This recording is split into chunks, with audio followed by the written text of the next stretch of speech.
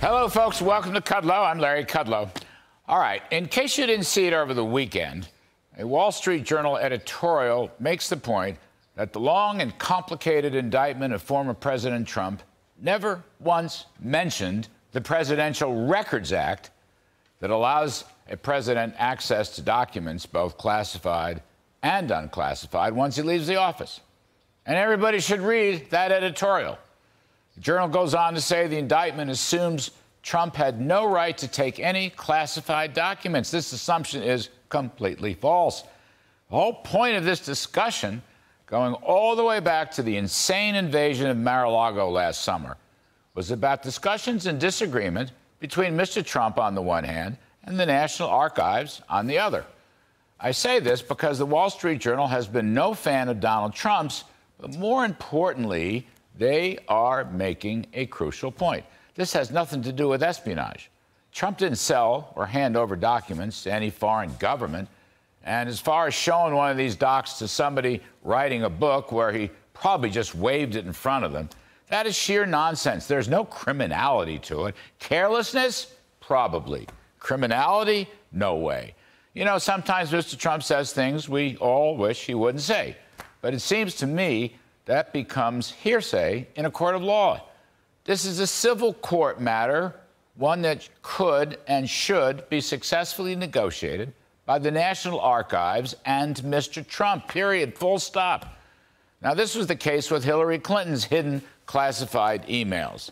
And that action by Jack Smith and Merrick Garland should never have met the standard of pursuit by a reasonable prosecutor, as per the late departed James Comey regarding Hillary Clinton. And then there's Joe Biden, who has classified documents strewn about and laying all around kinds of places, from Corvettes and garages to University of Pennsylvania think tanks to Chinatown in Washington, D.C., and who knows where else. And there is a strong suspicion that there are hundreds of boxes not yet found or declared or even opened in the Biden box saga. But here's the key point about the Biden story. As a senator and as vice president, he was not legally empowered to remove any documents from the National Archives. None. He took hundreds, if not thousands, of boxes home that he shouldn't have never taken home. That's the law under the Presidential Records Act. In other words, Trump was allowed to take stuff home. That was legal. Biden was not allowed to take stuff home. That is illegal. So why has Trump been busted rather than Biden? Well, I'll tell you.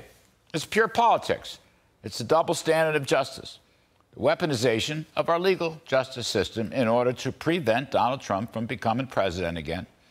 Democrats know that in a Trump second term, where he knows now where all the bodies lay, he'll clean out the stables of Democratic corruption in the Justice Department, the FBI, the CIA, throughout the federal bureaucracy, and that he, more than anybody else running for president, has the experience and the strength and the fortitude and the fightingness to do the job that the far-left Democrats fear the most. All right? And that's my riff. That's it. That's all I got. Joining me now, the aforementioned Kentucky Congressman, Mr. James Comer, who is chair of the Oversight Committee. Jim Comer, welcome back. I'm sure you heard Brooks Singerman. I mean, one point, I know you have additional things to talk about, but one point that is so interesting to me, interesting, quote unquote, is that Burisma wanted to come into the U.S. energy business one way or another, and this prosecutor in Ukraine was standing in the way. So what do? They go after flat-out bribery to the Bidens, who were in power at the time as vice president. I mean, to me, that rings so clearly. There's motive here, which, thanks to Brooks' reporting, I hadn't heard before. Yeah, what the motive was, Larry, was they were wanting to enter into the U.S. energy market through an IPO, and they felt like they couldn't conduct an initial public offering if they were under investigation for corruption in Ukraine. So that's what it all pertained to. That's where the supposed bribe happened. That's why it happened, because they wanted to get rid of the prosecutor and try to clear up their name and have a Biden on the board so that they could do an initial public offering to try to show credibility as they try to expand the market. They also wanted to buy an existing energy company, and I believe it was in Texas, but I don't know the name of the company. So that was their whole business model, that to get their foot in the door, buy a company and do an IPO. I had not heard that before, sir, honestly. Brooks Singman's articles laid out, but the specific. So you're saying they're trying to do an IPO and maybe hook up with one of the Texas oil companies. That was the genesis, if you will. That was the motivating intent of this whole process, and they decided to do it the old-fashioned Ukrainian way. Just bribe the boss of the other country, right? That's what they do in Ukraine. That's right. That's exactly that, and Ukraine has a history of that. They have a history of corruption. And, if you look at the countries where we're investigating the Biden family for taking money from foreign nationals, they all fit a pattern of countries with a history of corruption and a history of bribery.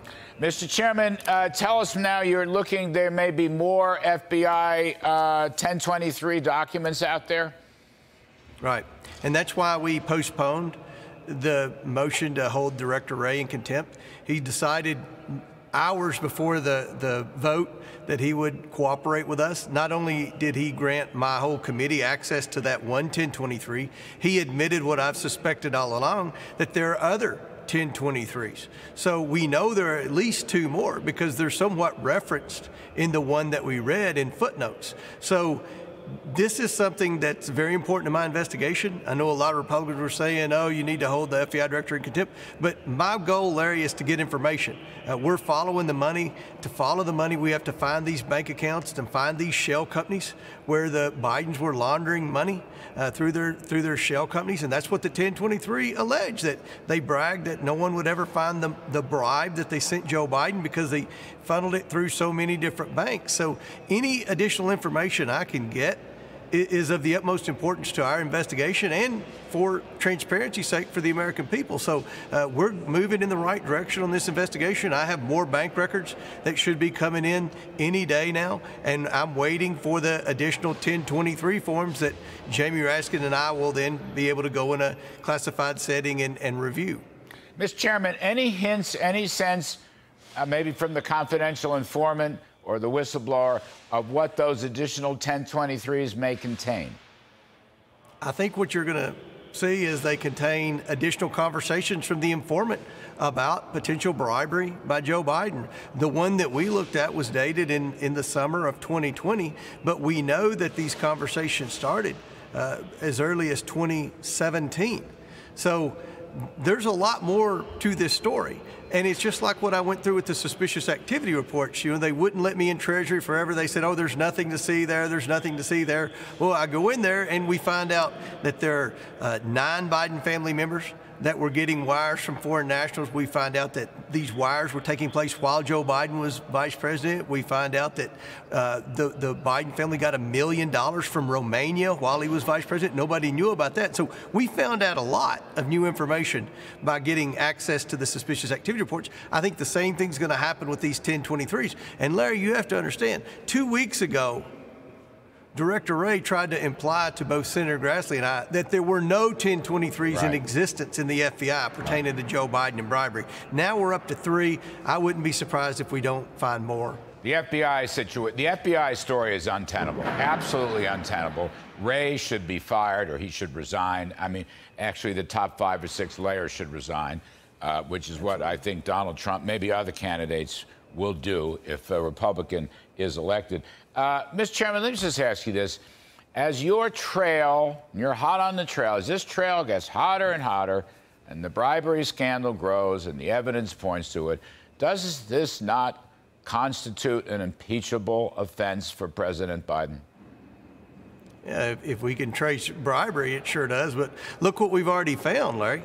The Biden family has at least 20 shell companies that were created for the sole purpose to launder money to at least 9 Biden family members. When you create a bunch of shell companies for the sole purpose of laundering money, that's called racketeering. And the money laundering, those aren't my words. Those are the words of at least 6 big publicly traded banks that filed bank violations against the Biden family. They said it sure appears that they're money laundering. So these are some serious crimes that we've already uncovered, but there's still many more banks to go and many more shell companies that I think that we'll discover along the way. All right, House Chairman. House, what is the official title? House Oversight. Chairman of House Oversight. I was going to give you judicial, but you're Oversight. House Oversight Committee Chair, James Comer. Jim Comer, thank you ever so much. Appreciate it, sir. Thanks for having me. We begin this first hour of Fox and Friends down in Florida. Former President Donald Trump heads down to Miami today ahead of tomorrow's federal court hearing as he faces dozens of charges over his handling of classified documents. I didn't hear anything about this. This is news to me. Both federal and local authorities ramping up security measures as Trump supporters are rallying around him. Jonathan Seri is live outside the U.S. District Court building in South Florida with the latest. Good morning to you, Jonathan. Good morning, Steve, Ainsley, and Brian. Security is always tight around federal courthouses, but you can only imagine it rises to a much higher level when the defendant is a former U.S. president. The Washington Post is reporting law enforcement are actively monitoring online threats from extremist groups, monitoring their plans for rallies in the Miami area. One of them reportedly planned for outside the courthouse tomorrow, and also bringing in additional officers. Mr. Trump has been indicted on 37 counts related to the alleged mishandling of classified White House documents stored in various locations around his Mar-a-Lago estate in Palm Beach, Florida. The charges include 31 counts of willful retention of national defense information, with other charges related to Mr. Trump's alleged efforts to conceal the documents from federal investigators. South Carolina Senator Lindsey Graham says although he does not like certain things the former president did, the charges against him go way too far. President Trump will have his day in court, but espionage charges are absolutely ridiculous. Whether you like Trump or not, he did not commit espionage. He did not disseminate, leak, or provide information to a foreign power or to a news organization to damage this country. He is not a spy. But Mr. Trump's former Attorney General, Bill Barr, says in this case, federal investigators were right to be concerned about how the former president was storing documents on military strategy and other sensitive information. It quickly became clear that what the government was really worried about were these classified and very sensitive documents. I was shocked by the degree of sensitivity of these documents and how many there were. And I think the counts under the Espionage Act, that he willfully retained those documents, are solid counts. But I do think that even half what Andy McCarthy said, which is if even half of it is true, then he's toast. But some Republicans accuse the Justice Department of aggressively pursuing Mr. Trump while slow-stepping investigations into President Biden. Kentucky Congressman James Comer released more details about allegations from a confidential FBI source claiming that Mr. Biden accepted money from a foreign national to influence policy decisions while Mr. Biden was serving as vice president. The reason I think it's credible, Trey, is because this was dated, this last 1023, in June or July of 2020, 3 years before anybody knew about the shell companies and knew that the Bidens were laundering money through 6 different American banks.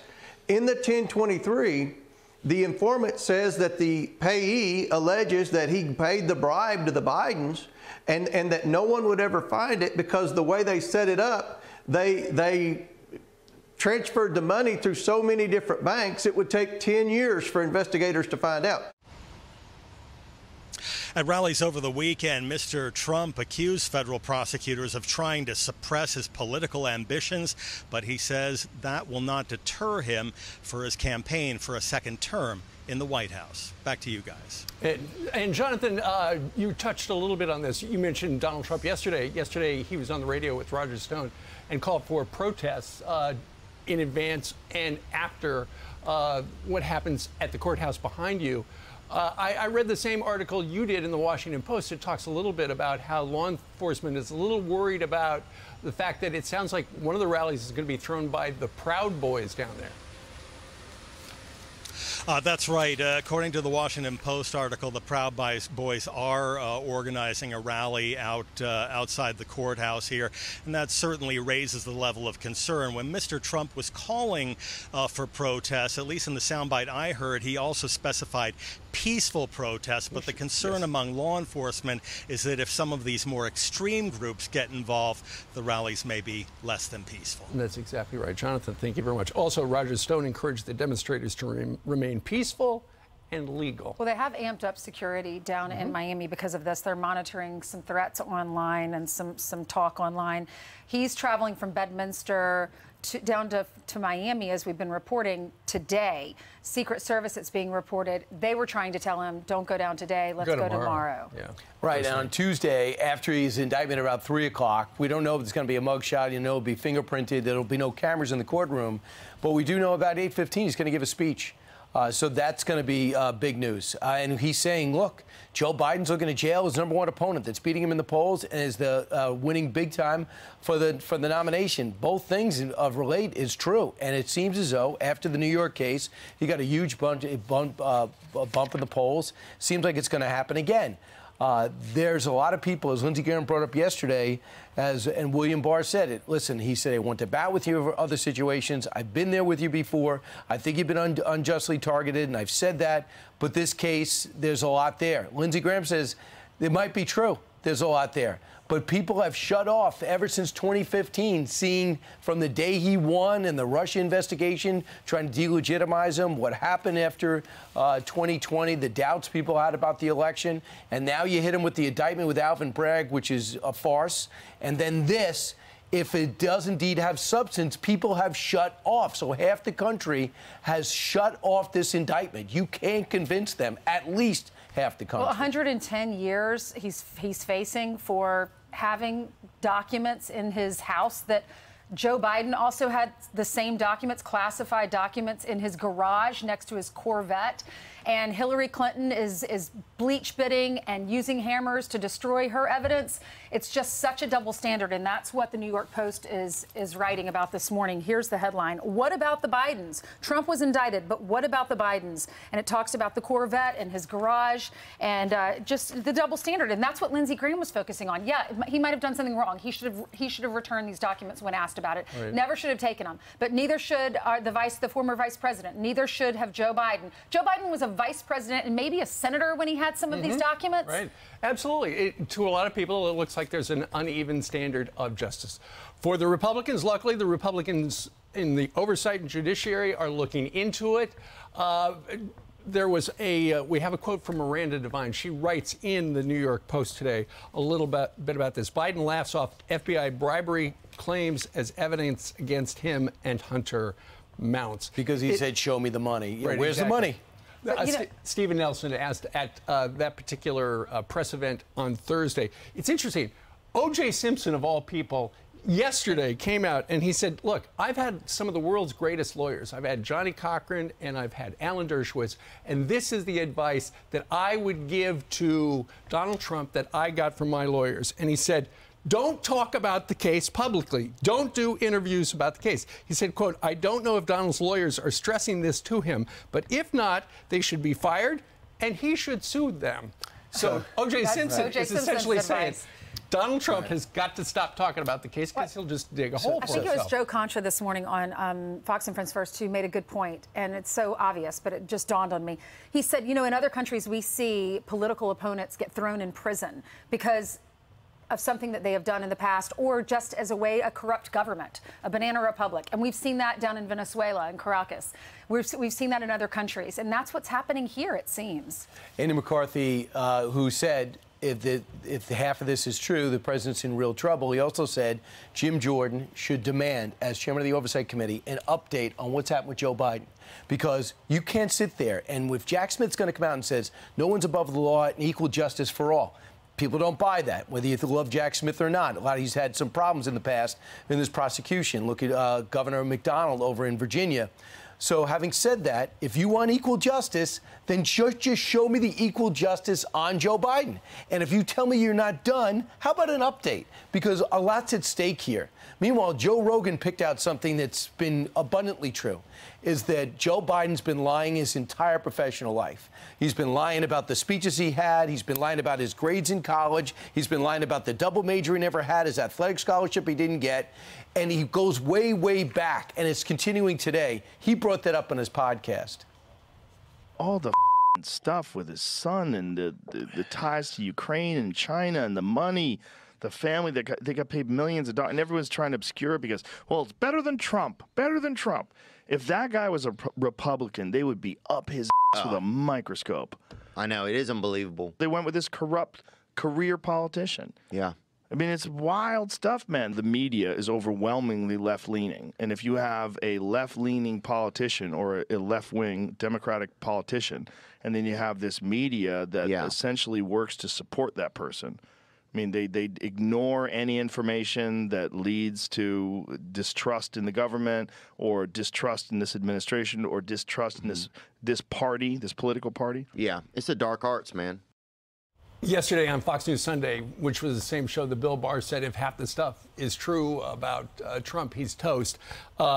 Donald Trump's attorney, Alina Habba, who's not representing him on the Mar-a-Lago case, said that Mr. Trump would soon make a determination whether or not he wants a speedy trial, which he is entitled to. And also she said that she did not envision in any world would he ever take a plea deal. Right. And by the way, in no world will he ever want a speedy trial, ever.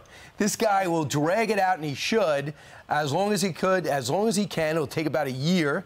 Drag it out, build up his case. He's got to go 37 for 37, and then run for president. And the best thing he could do, as Adrian said to Rocky after being in her coma for way too long in Rocky II, he said, Rocky, come here.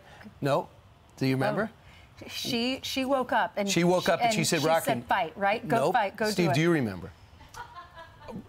I saw that movie 45 years ago. Okay. Okay, what'd she say? She said, win. Win. And then Mick said, what are we waiting for? And if he wins, he exonerates himself. Right. And the music starts. You remember that, Chris? Dun-dun-dun. Thank you. You were no help. All right, well, Donald Trump says even if he's convicted, he says, I will never leave. He said, this is third world country stuff. You get indicted over nothing. Ridiculous, baseless, most horrific abuses of power in the history of our country. He said that in Georgia, the Republican event. I'm Steve Ducey. I'm Brian Kilmeade. And I'm Ainsley Earhart. And click here to subscribe to the Fox News YouTube page to catch our hottest interviews and most compelling analysis. Joining us now is Florida Congressman Byron Donalds. And Congressman, it's always great to have you with us. So I want to get back to this feeling that there's a two-tier justice system in this country, because so many people look back to Hillary Clinton and her emails and James Comey saying there's no prosecutor that would prosecute this case. So they're prosecuting Donald Trump, and they're doing it now, and people are saying this is just downright unfair. Well, it's not even a feeling. There is a two-tier justice system. That's exactly what's happened. Listen, I've read the Durham report. I've read this FBI 1023 form about Hunter Biden and Joe Biden. And now you're seeing this documents case. I've had a chance to look at this indictment. And it is crystal clear to me that if you're a Republican who basically stands tough against the radical left agenda, they're going to do everything they can to take you out. That's really what this is about. Hillary Clinton destroyed emails that were subpoenaed by Congress. She destroyed them. And then the only reason why people found out that she had classified emails is because they showed up on the computer of Anthony Weiner when he was being investigated for child pornography. And that's how they found her emails. Joe Biden took classified documents when he was a United States senator, when he was a vice president. They were found in his garage, found at his office, all these places that they should not have been. Donald Trump is a former president of the United States. The former presidents take information with them. They have an ability to declassify, which nobody else has, and they are the executive branch when they are commander-in-chief. If you're now going to prosecute a former president over something like this, where is the indictment on Hillary Clinton? Where is the special counsel on Joe Biden? Because that special counsel seems to be taking his time, while Jack Smith has gone as a man berserk. Well, that's the point. If we're going to have a conversation about documents, fine. Let's have it for every single person to whom it applies, including our current president. The problem is his case gets slow-walked. The case on Hunter Biden gets slow-walked. Donald Trump case gets fast-tracked. Congressman, What can you and your colleagues do to, at least if we're going to have this conversation, make sure it's happening on the same kind of timeline? Because it's not happening that way right now. Well, look, the first thing is, in terms of the Oversight Committee, all we can do is continue to investigate and release information to the public. If other news stations choose not to cover it simply because it doesn't support their agenda and their narrative, there's not much we can do about that, but we will put that information out. We're actually moving through the appropriations process in Washington, D.C. That's going to start. And if you have elements of the Department of Justice and the FBI who believe that there is only one set of laws for Republicans and not a set of laws for other people, then yeah, we're going to have something to say about that when it's time to appropriate budgets. Last thing is, this is at the end of the day belongs in the hands of the American people. We got to have a country where the rule of law is consistent across the board, not these political shakedowns, not political prosecutions, because that is the thing that will end our country faster than anything else.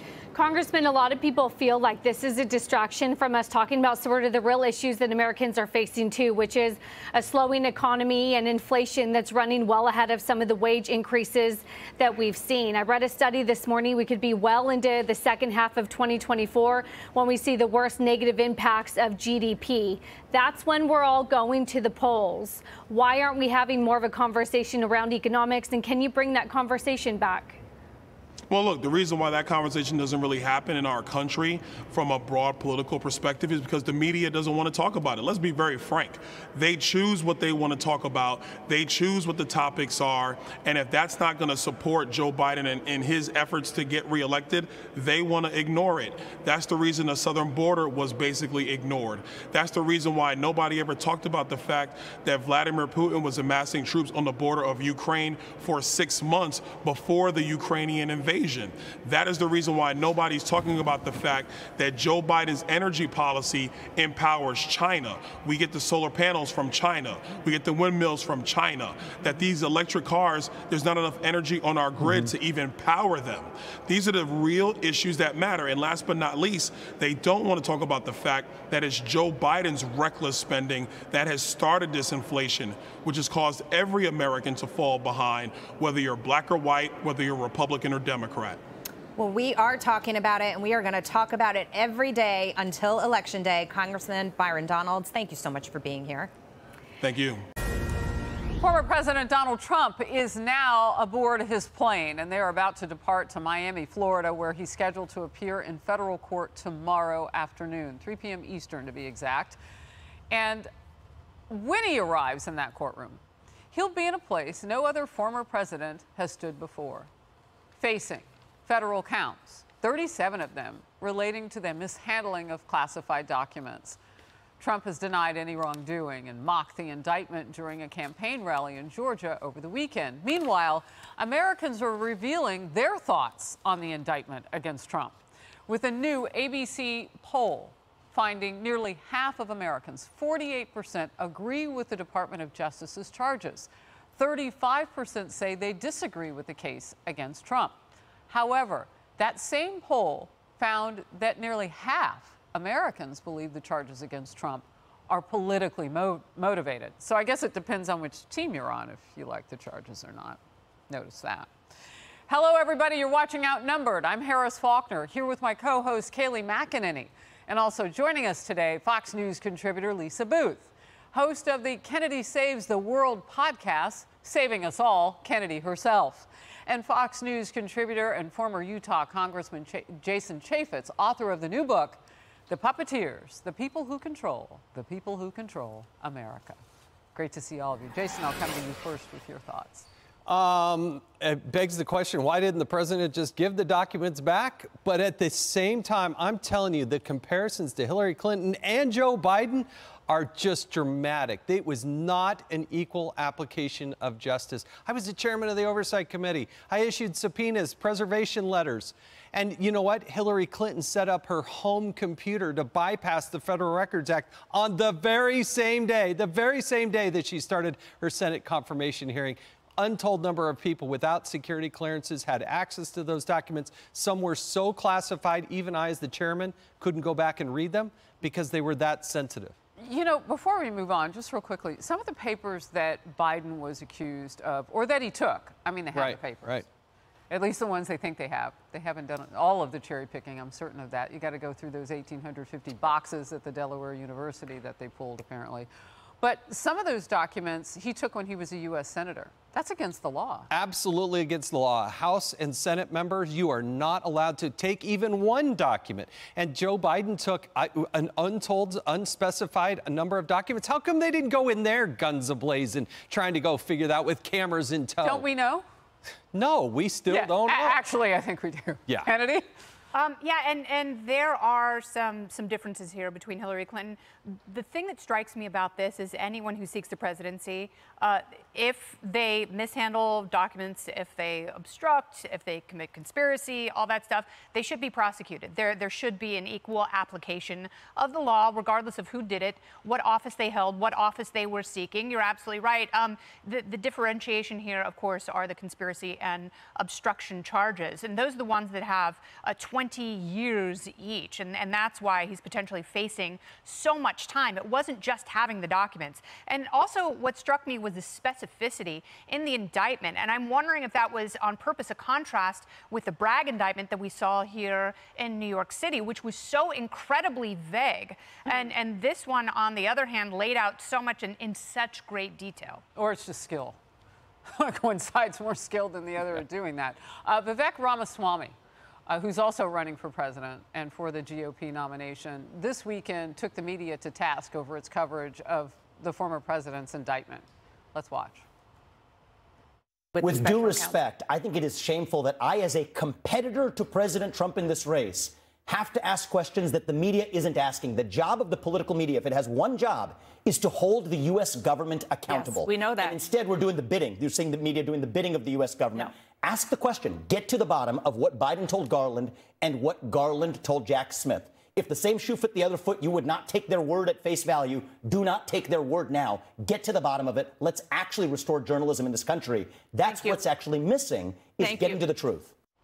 So, Kayleigh, what Vivek is showing us is that this is now a GOP primary issue, and it may come down to money, who can raise the most. But as far as he's concerned, he's also said he's ready to pardon this president should that, on his first day in office, if he gets elected, should that be necessary. Yeah, and he asked the key question, which is why aren't journalists asking what the Attorney General knows? It's the key question, and here's why. We got rid of the independent counsel statute a while ago. An independent counsel would be independent of the DOJ. A special counsel is not. I talked to a former DOJ official who said the special counsel is akin to a U.S. attorney. They report to the Attorney General. You can even go back and look at codes of federal regulation that say significant moments are reported to the Attorney General. When we are at a moment, our country is so divided right now, this will divide it further. We need to hear from Attorney General Merrick Garland. He cannot hide behind the special counsel. We need to hear from Chris Wray. If we don't hear from them by tomorrow, after this indictment happens, I will have some serious questions as to why, particularly at a time, you pointed out the polling, and it also shows CBS, Republicans, 61% say Trump's indictment won't change their view, 14% says it makes their view of the former president better. So you have essentially half the country who views this one way through a political purview, and we need to hear from the Attorney General of the United States. So what I'm picking up from what you're putting down, Lisa, is that if you take an infusion of support for Trump and you add it to that, about a third or so of the base, what does that mean? How does that translate into politics? Well, I think before that, I just want to say, I think obviously the biggest frustration for conservatives is just this unequal application of the law, which we've all seen and witnessed under the Biden administration, which is infuriating. I mean, it probably helps him in the primary, but I feel that it hurts him in the general election. And that's the concern here is if you look at that ABC poll, only 31% of Americans have a positive opinion, a favorable opinion of Donald Trump. Now, 31% also have a favorable position on Joe Biden, so they're equal in that. But we're not living in an equal country, right? We're living in a time of bias in the media, a time where the FBI is interjecting itself in elections. So we're fighting an unfair fight heading into the 2024 election. So my belief is that Democrats want to make this entire election on one man. They want to make it about Donald Trump. My concern is that if that's what happens, we lose in the general election, because then we're not focusing on the issues that matter to the American people. We're making it a choice between, two men versus the issues that are driving the conversation. How will that be any different than his 4 years as president, and he still got stuff done? I mean, this media took him on at every account, and when it wasn't them, he was being impeached by Democrats on the Hill who made impeachment much more political than it even was with Bill Clinton. Well, of course, he faced an uphill battle in a lot of things, and he was able to work against a lot of those odds, particularly on foreign policy matters.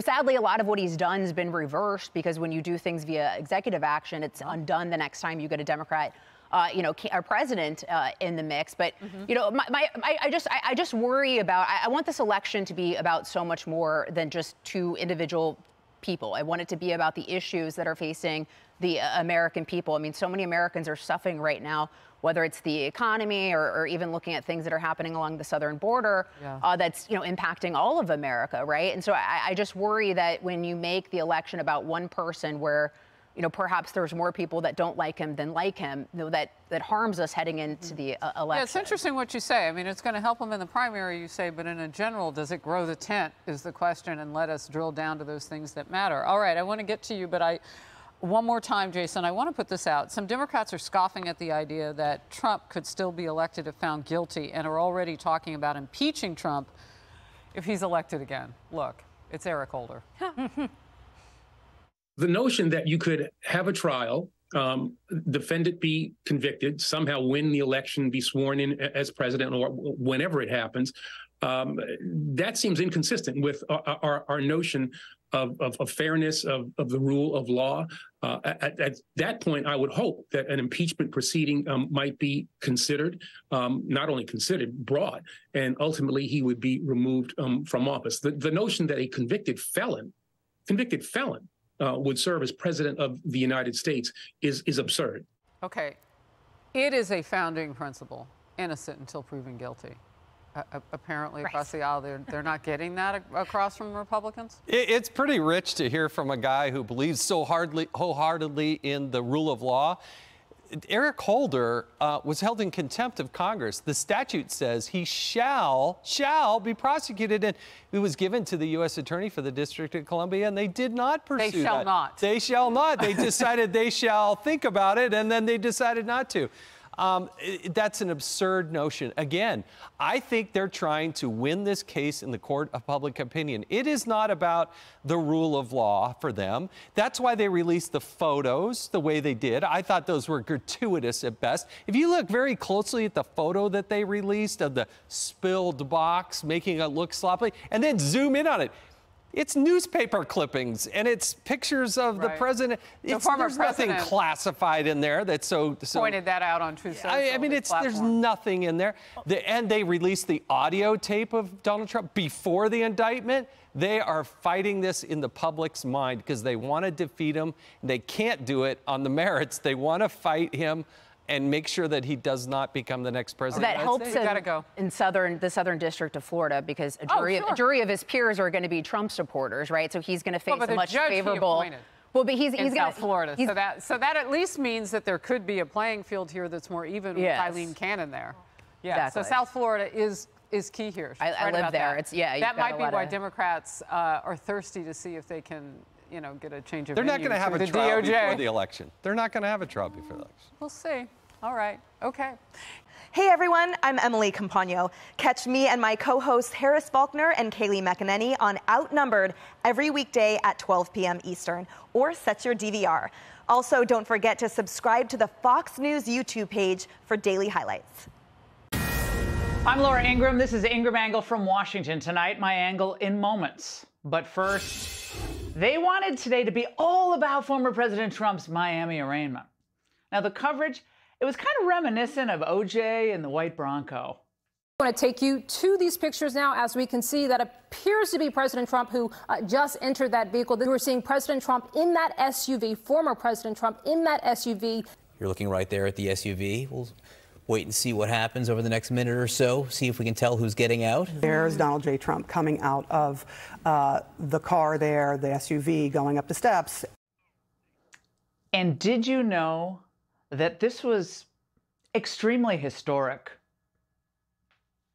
Tomorrow, a remarkable moment in U.S. history will unfold. The first ever arraignment of a former president in federal court. Historic and unprecedented. We've never seen a former president sit in federal court at a defendant's table. Soon he will take off for Florida and for history. And of course, a day like this would not be complete without disgraced former FBI officials passing judgment on their favorite target.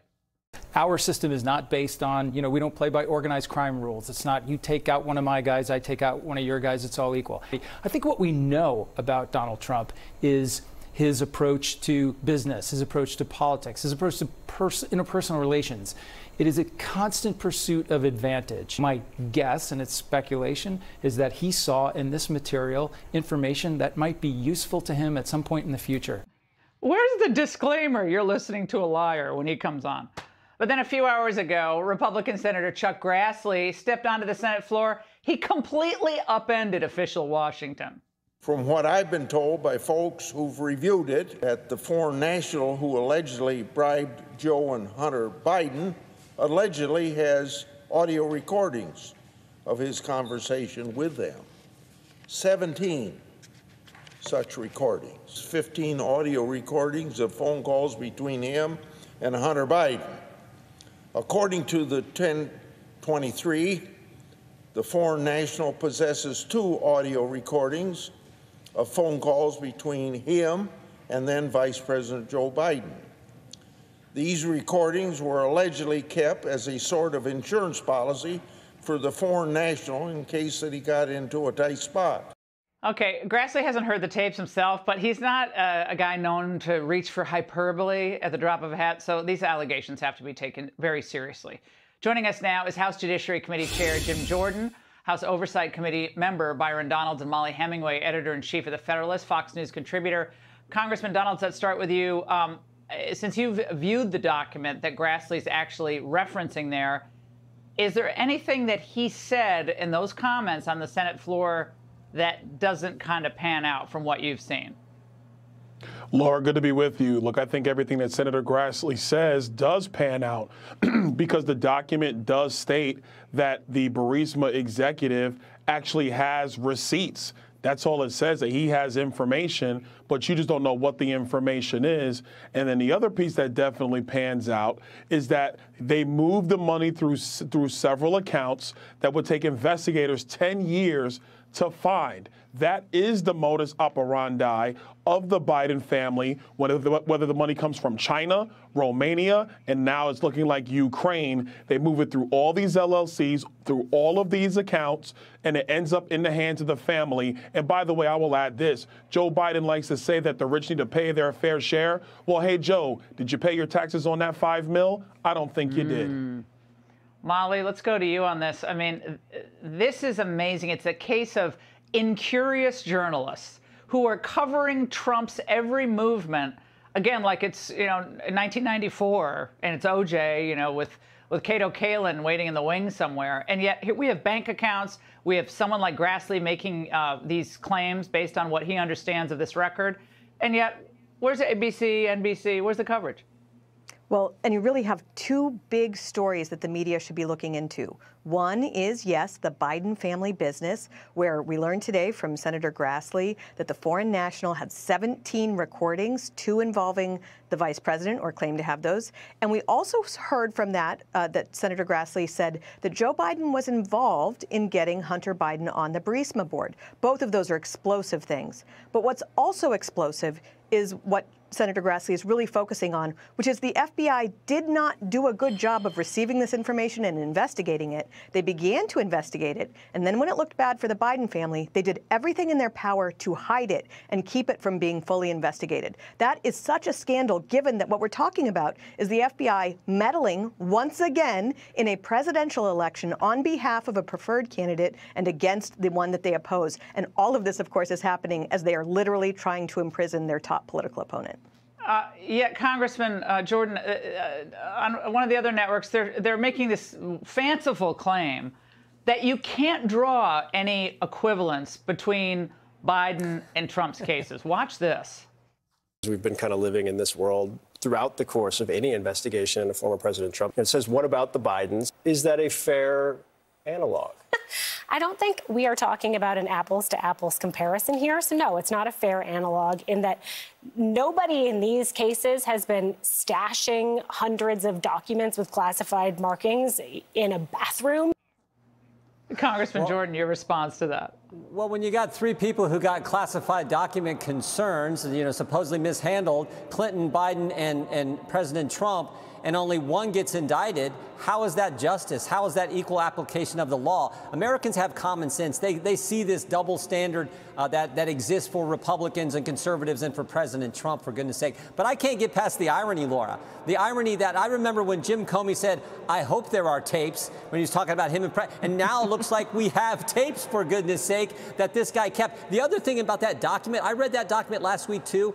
The section Byron was referencing about this foreign national who's an executive at Burisma, he also says in that section, he tells the confidential human source, we don't need anything, nothing to worry about because we have so many bank accounts, it'll take forever for them to figure it out. And he also says, we never paid the big guy directly. So now we know this is the second person to use that term. He uses that term before we knew about the first guy. James Gilliar, a business associate of Hunter Biden, when we learned about that in October 2020, this document was put together in August of 2020. So now we got both sides of the equation using the same term, the big guy. And if the big guy is not Joe Biden, somebody needs to explain to me who it is. So that's the part from the document I took away as, wow, that is the most compelling evidence, I think, that shows how this is connected to the President of the United States. This is why this document, in the end, does need to be made public so the whole country gets to see it. All of it has to be declassified, especially, Congressman Donald, since we're fighting a proxy war in Ukraine right now. We also, and I'm going to get to this in my angle, we also have serious concerns about whether we're able to take on China now, given our depletion of munitions. We're going to get into that in a moment. So we have these big geopolitical challenges and perhaps money going from two big geopolitical forces to the Biden family. And we're talking about documents in a bathroom. I'm not saying those aren't important, but come on. We got money from foreign countries. You're absolutely right. One quick thing, Laura. This FBI Doc 1023 is not a classified document. They made us review it in the SCIF, but that document is not classified. That's number one. Number two, I find it highly ironic that none of this ever sees the light of day with any of the members of the press, but the second they get a transcript of an audio recording, it is now leaked to the entire press. I thought that leaking information in a criminal investigation was against the law. That's what I heard a long time ago. I thought that's illegal as well. But here's the last point, and you're making a key point. The president and the president's family, and I stress, the president and the president's family have been shaking down foreign companies and foreign countries for a long time. Don't tell me that Joe Biden is not compromised by the fact that his family has gotten millions and millions of dollars through all these dummy shell corporations that they set up in his last year and a half as vice president. They set it up on purpose for this exact thing. And I think it's time that a special counsel is brought forward to investigate this the same way they have this zealous prosecution of President Trump. Yeah, Molly, just to continue on with that, the national security implications of a money trail through various shell corporations and accounts that make their way to Biden Family Inc., is that not significant? If this all pans out as we think it will, and I think it will, again, we're talking what's more important here. I'm not saying classified documents and the way they're stored isn't important. I actually think it is important. But what's more important here for the future of America? The bathroom documents or what's happening with China and Ukraine? And I think people remember that we had years of conspiracy theories about the previous president supposedly being a victim of compromise that Russia had against him. Here you have an actual allegation from a credible whistleblower saying that a foreign national has tapes of compromise, and the media are like, gosh, I don't really think there's anything here. And I'm glad that Representative Donalds mentioned that this is not even a classified document, but Christopher Wray and the FBI are hiding it from the American people because it's embarrassing to the FBI that they did not investigate it. And Senator Grassley made a very good point today. He said, this is the FBI that is leaking to the New York Times classified information every day, but they won't reveal an unclassified document to the American people. And so, yes, you care about classified information. A lot of Americans have been caring about classified information as everybody in the FBI was leaking like a sieve to the Washington Post and New York Times to gin up fake controversies. But you don't hear the media saying that they think the Espionage Act should be used against them or the people that they were working with to undermine the country. So we're seeing a lot of problems all across the board. And Congressman Jordan, I know people watching are thinking, we keep hearing these complaints all the time about the FBI. I've been hearing this for years in the intel agencies. When are Republicans going to use the power of the purse and say, we're done? You hear some of the presidential candidates, Ramaswamy, obviously Trump and DeSantis, they all want to do something here. But now it's up to you all. Yeah, it sure is. And we will use the appropriations process. The first appropriation bill is going to pass next week out of the House, and then we have several others. We have to use the power of the purse. And frankly, what we also have to do, FISA reauthorization is up this year. We have to fundamentally change FISA, get the FBI out of that program altogether. We're sick of the abuse that takes place there, so we have to do that. But in the end, Laura, the only thing that's going to change is when we have somebody new in the White House who puts someone in charge of the Justice Department that will get rid of all this. We can do everything we can from the legislative branch, and we're going to do that, and we're going to change FISA.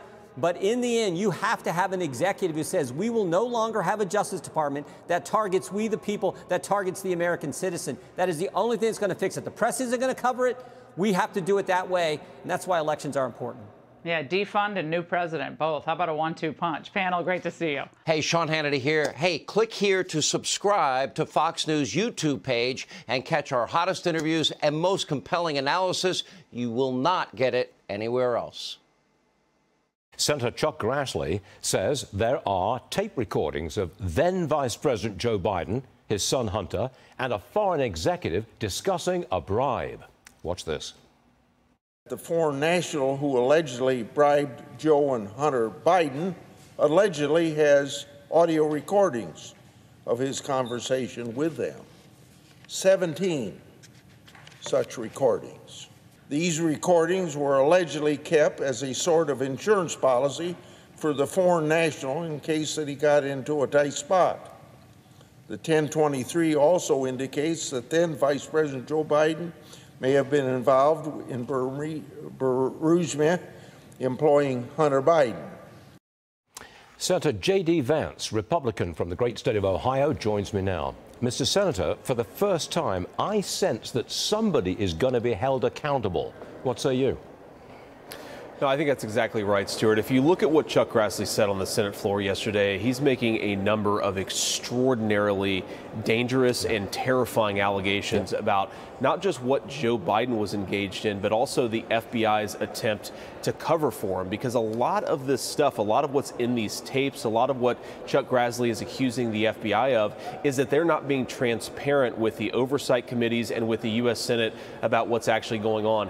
The other thing that's crazy about this, Stuart, is even though we don't know what's in these tapes, of course, we know beyond a shadow of a doubt that Joe Biden lied to the American people when he insisted repeatedly that he never participated in any conversations about his son's business dealings. We now know that is false. Joe Biden said that he never participated in those conversations. Clearly he did, and there are apparently tapes of those conversations. On the bigger picture, how do you see the Trump versus Biden situation playing out? It's really a crazy situation which our country has never seen before. How does it play out?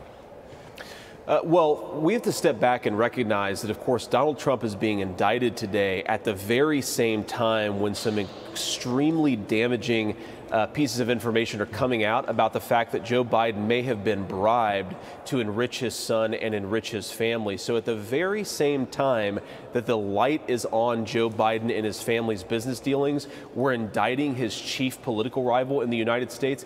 This is banana republic stuff, and it gives further credence to the idea that the entire sham Trump indictment is about distracting from the corrupt business dealings of Hunter and Joe Biden. This has never been seen in this country before, where you use the justice system not for justice, but for politics and to take down a political opponent and distract from your own corruption. I know you are a Trump supporter. Do you see a clear path to him getting the nomination and then beating whomsoever is the Democrat opponent? Well, I do. I think Trump both was the best president and will be the best president again, but is also the best political candidate to carry forward the conservative message in both the primary and the general election. But Stu, this is an important issue whether you're a Trump supporter or not. I try to make this argument. Even if you don't like Donald Trump, you cannot sanction the Department of Justice selectively prosecuting him and laying off of Joe Biden and a number of Democrats. That's not justice. That's politics and an assault on a fundamental American principle. J.D. Vance, great senator from Ohio. Thank you very much for being with us, sir. We do appreciate it, always. Thanks for having me. You got it. Don't blame us. U.S. Secretary of State Antony Blinken blaming the Trump White House for China building a spy facility in Cuba. He said that administration wasn't making enough progress on the issues. Joining us now, Wisconsin Senator Ron Johnson. Senator, really appreciate you joining us. How do you respond to that, the blame game? Well, first of all, blame the Chinese. And to the extent that China is expanding their capabilities, blame the fact that the Biden administration is completely weak.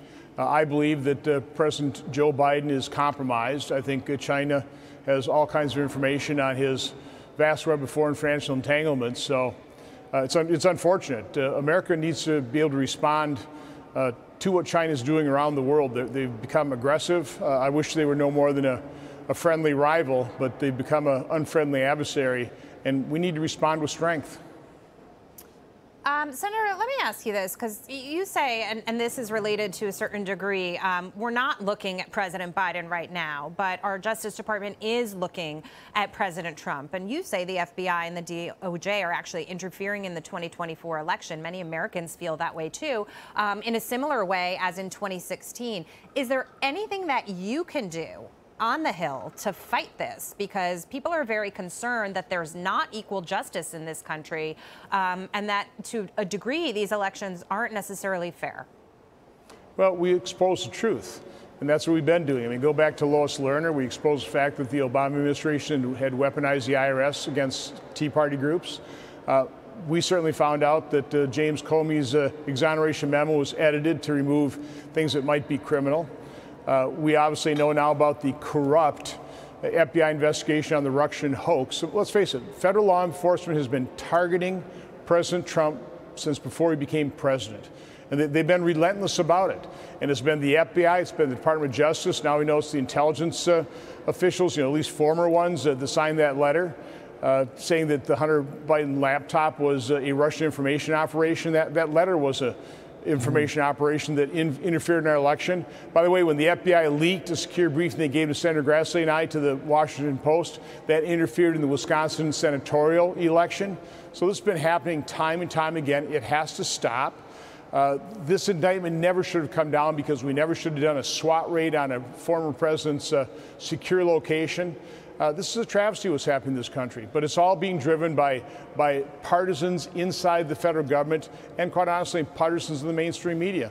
So, Senator, exposing the truth is good, but the problem is if you expose the truth and you do it again and again and nothing changes, then it really doesn't seem to matter because the FBI, the DOJ is operating just like it did 5 years ago, just like it did 8 years ago on these.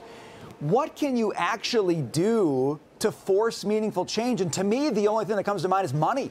How do you change the money situation with these agencies so that they have to change their behavior? If you're funding them the way they do business now, it seems they'll just keep doing business this way. Well, as I often say, nobody can out-frustrate me. So I realize the progress is slow and it's very frustrating. But exposure hopefully will end up in getting the right people elected so we can clean up these places. Let's face it, Democrats aren't going to agree in the Senate to defund the FBI. So, I mean, you can have the House do some certain things, and they should. And then when Democrats bring up appropriation bills without those types of defunding measures, we can offer amendments here which will fail. So, again, you have to look at the reality situation. It's going to be difficult to do this. So I go back to accountability begins with exposure, exposing the truth. Hopefully enough Americans will listen to it, but that's part of the problem why I always talk about the compliant, complicit, and corrupt media. They're not covering this. They're not holding both sides equally accountable, and that's what we need a free press to do, but they're not doing their job. We're trying to do it on this program, Senator. I know you are. I know that you mentioned that, voters should be paying attention. Before we get to the election, what can you guys do on your end to speed up some of the other investigations, to Brian's point, where maybe it's about Hunter, maybe it's about the laptop, maybe it's about money that we've heard coming that's entangled between the Chinese and this president? Anything you can do to speed up the process? Well, unfortunately, Senator Grassley and I lost our chairmanships when we lost the majority. But we still encourage whistleblowers. As a matter of fact, there's a whistleblower that came to Senator Grassley's office and then to James Comer's office that talked about this form that alleged the $10 million bribery scheme to the Bidens. So we continue to encourage whistleblowers. It's extremely important. Most people working in the federal government are people of integrity. If they want integrity restored, credibility restored to their agencies, they have to come forward to Congress and realize that laws are written to protect those disclosures. You have every right to come to members of Congress. I encourage them. We have a whistleblower account in my office. We need more people coming forward from these agencies to tell the American public the truth. That's an excellent point, Senator. And I think a lot of Americans, when these kind of points do come to light, they're not stupid. So in the court of public opinion, decisions are made as well. Yeah. We appreciate your time today, Senator Johnson. Thank you. Have a good day. So let's ask Alabama Senator Tommy Tuberville what he thinks about communist China 90 miles off the coast of the U.S., communist China. And also perhaps a word on the Trump indictment. Mr. Tuberville, welcome back, sir. Just a quick word on the Trump indictment. We've covered it. You've looked at it. Has your support for President Trump moved at all in the light of this? Makes it even stronger, Larry. What, are we living in a third world country now where the political opponents, especially one in the White House now, is going after somebody that he's going to have to run against in the next election? If you live in a glass house, you don't throw rocks. And he's opened a can of worms now, the Department of Justice has, that's really ignited the Republican Party, and I think even a lot of the Democrats. They look at this going, what kind of world do we live in now? Very impartial. I heard you earlier talking about senators with classified documents. Every time I go in to read a classified document, they search you when you leave. You are not allowed to carry classified documents out of what we call the SCIF. And so it's just unfortunate all this is going on. President Trump will be stronger from this. He can handle it. He knows adversity. He fights through it. But the American people need to see through all this. And hopefully this will clear up in a very short period of time and get this behind us. Senator, I know you're on the warpath about China's cryptocurrency activity, but I just want to throw in one. This story, China now opening up a spy operation in Cuba. Of course, the Bidens denied it. Then, of course, they've had to backtrack and said, yeah, then they blamed Donald Trump. The trouble is, John Radcliffe, who was the director of national intelligence under Trump, said no such thing. There was no China spying operation in Cuba. This is a recent development. What do you think about this spying operation, 90 miles off the coast of Florida? Well, it's typical because President Biden, since he's been there for 2.5 years, has showed weakness in everything that he's done. He let a balloon go all the way across our country and without doing anything about it. Obviously compromised, Larry, but it makes sense for China now to say, hey, we can do pretty much anything we want. So moving a spy office or whatever they call it into Cuba, it probably makes sense to them. At this time, President Trump would have never put up with it, and it's going to cause us some problems, obviously. They'll be closer, be able to do pretty much anything they want. But you got to remember, too, Larry, they've got satellites in space right now that does pretty much the same thing. But it just shows you that they're not concerned about Joe Biden or the Department of Justice or military. They pretty much do what they want. I just would say, sir, that a listening post in Cuba is one thing. Bringing in weapons and missiles could be another. We've lived through that. I mean, I was a kid during the Cuban Missile Crisis back in 1962. So I just want to say, if the Bidens would please open their eyes and maybe develop some toughness with China. Lord knows, you give China a half an inch and they take 100 miles. Anyway, Senator, you're on the warpath about China doing cryptocurrency operations in the U.S. Tell us about that.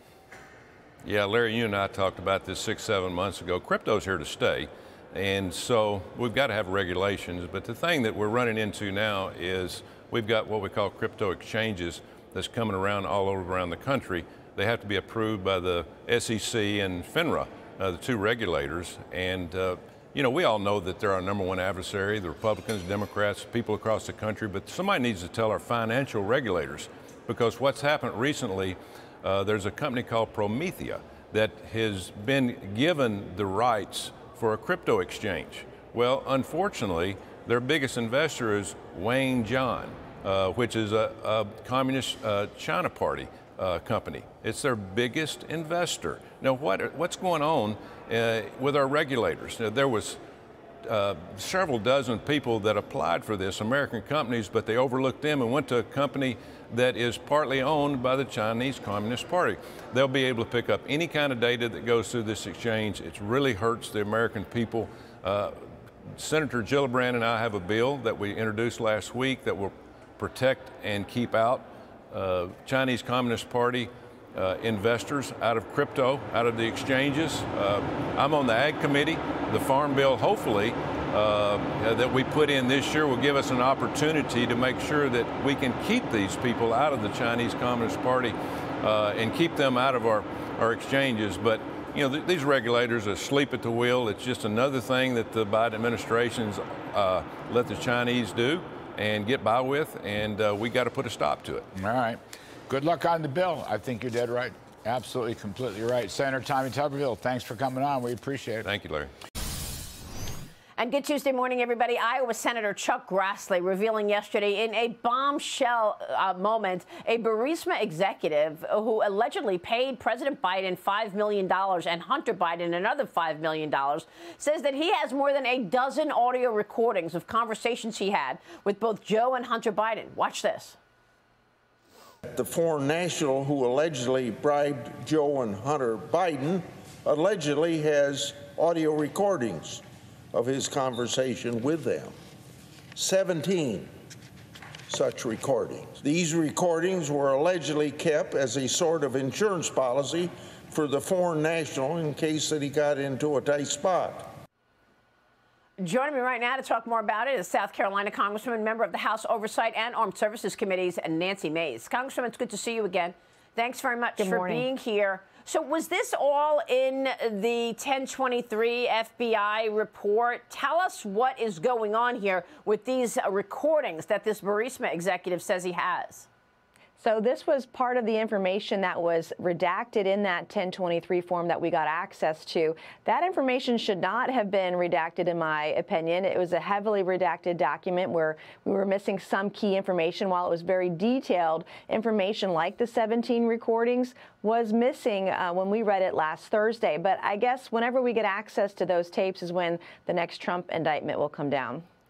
Well, I mean, that's the thing. On the very day that, and you mentioned this on Sunday, on the very day that we get the bank records, you and the Oversight Committee got bank records indicating that foreign nationals sent money to 20 LLCs and then were distributed to Biden family members. Then the Manhattan DA indicts Trump. And now you get access to this 1023 on the same day that Trump gets indicted. Yep. And, you know, here's the thing. Oversight, we've got tapes that we have to go after now. There are going to be more subpoenas, more bank records to subpoena. This is serious, and this is credible. This is legitimate.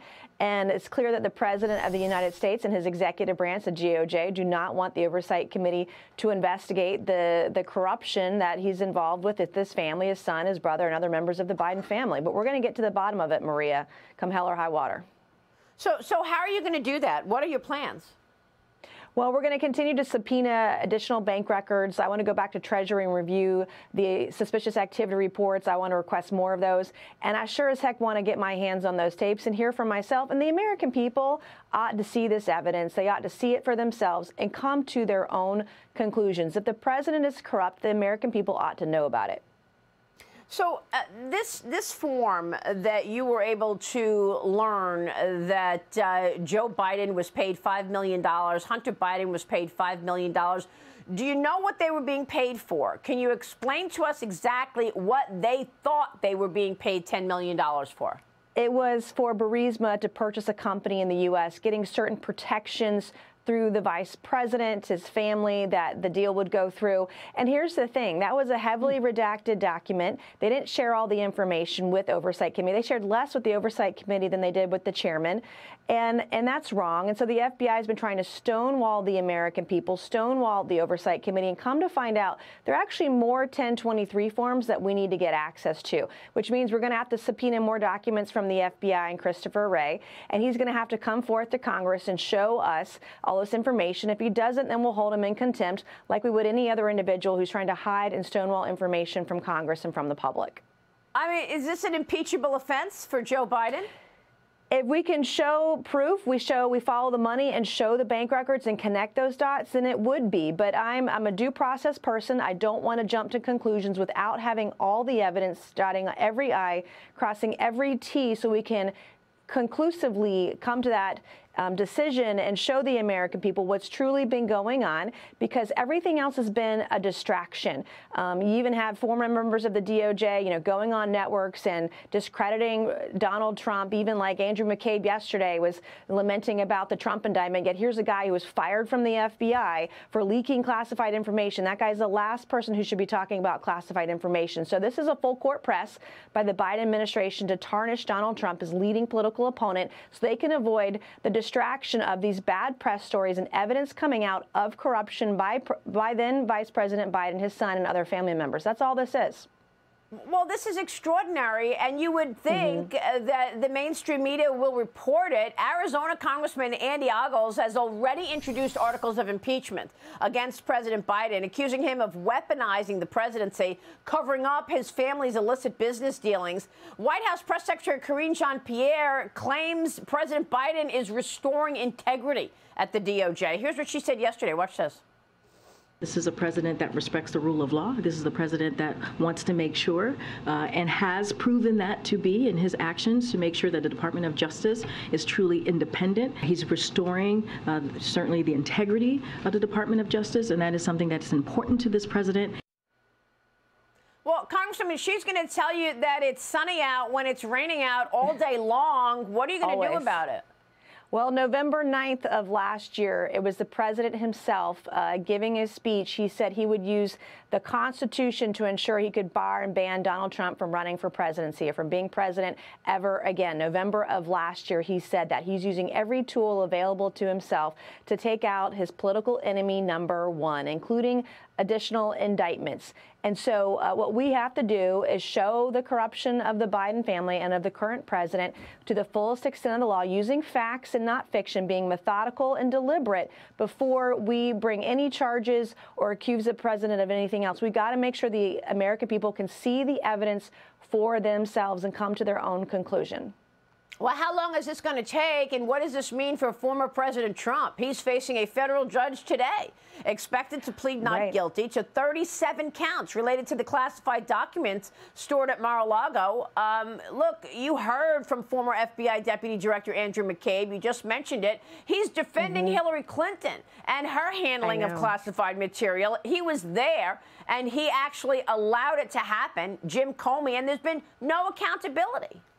None. And it's rich coming from a guy who got fired from the FBI for mishandling classified information. So he's got no room to talk on this. I think we can have a conversation about how to handle presidential documents after somebody leaves. But Hillary Clinton, she was Secretary of State. She wasn't president. She had no authority to have that documentation with her. Neither did Joe Biden as a senator or as vice president, or Mike Pence in this case.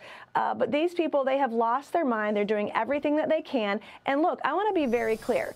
Today's arraignment is the President of the United States using the executive branch to arrest and arraign political enemy number one, and that is Donald Trump. It is about ensuring he cannot run for president next year or be the Republican nominee, but I believe that he will be. And Joe Biden better hope and pray that Donald Trump doesn't beat him in a general election, because that's what's coming next year.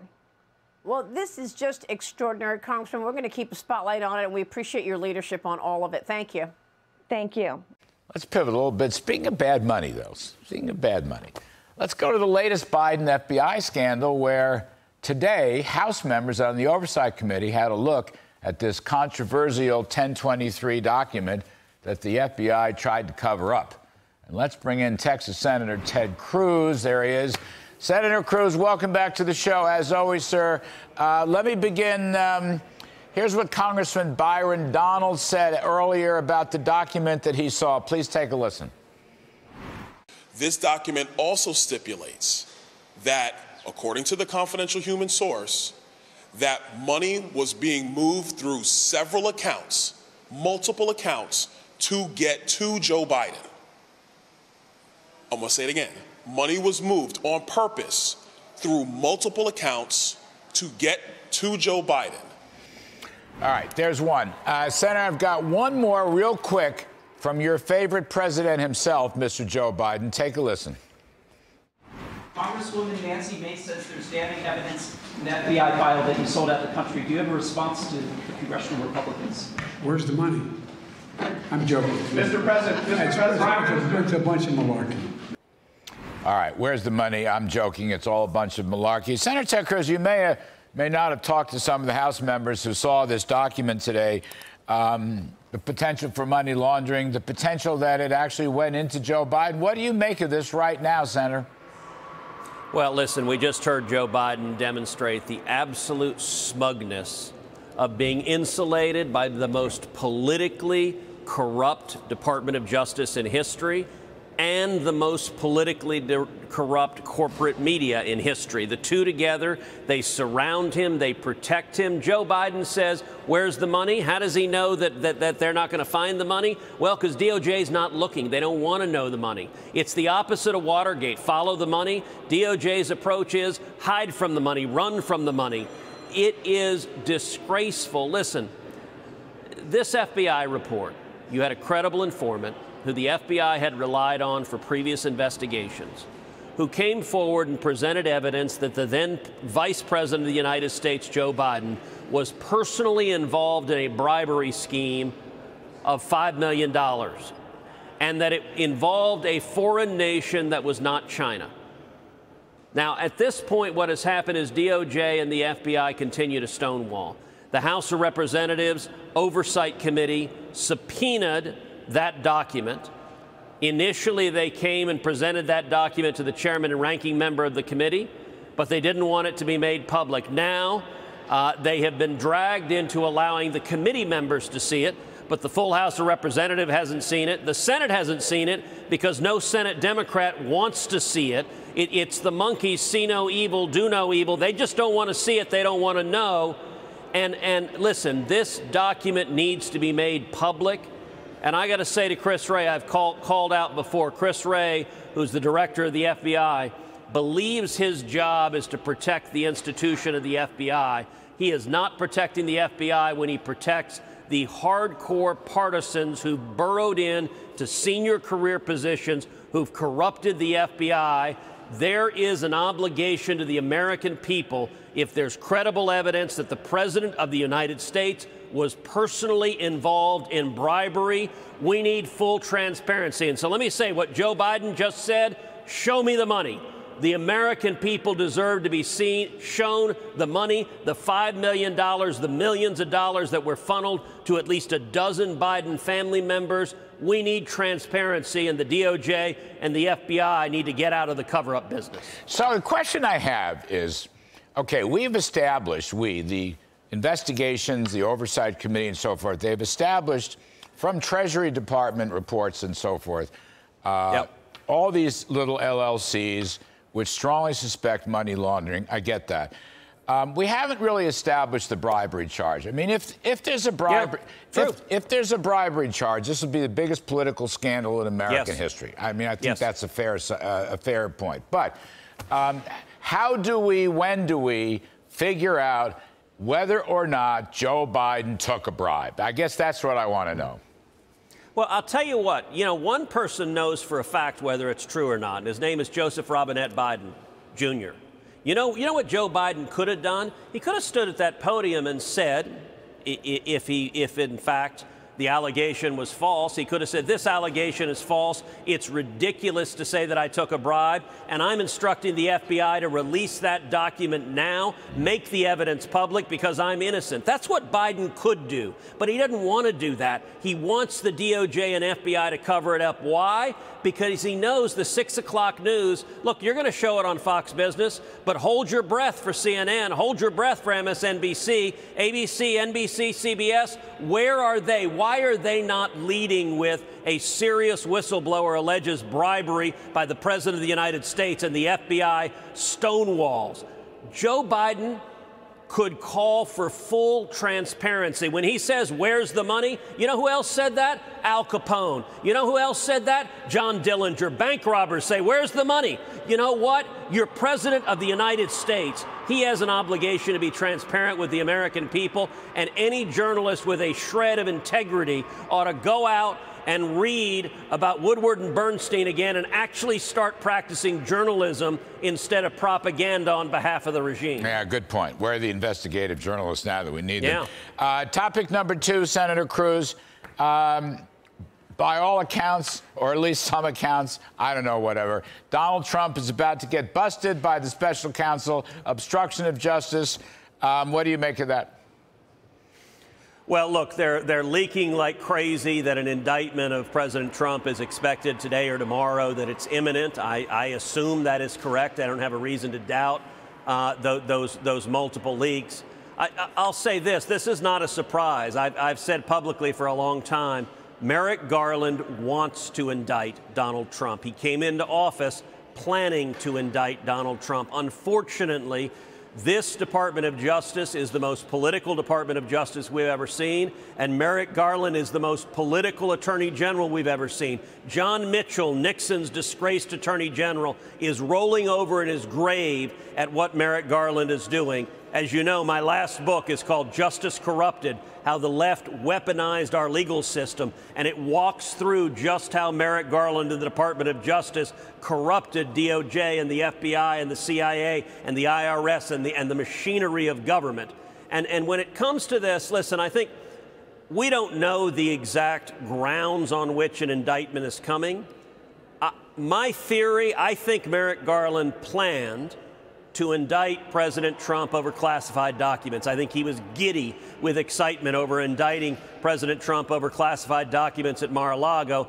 And then, miracle upon miracles, it became public that Joe Biden had classified documents stuck just about everywhere, including literally in his garage next to his Corvette. And that suddenly put Merrick Garland in a difficult position legally, but also politically. If he were to indict Donald Trump for possession of classified documents, but cover up for Joe Biden doing the same thing, the double standard and hypocrisy would be obvious. So here's what I predict.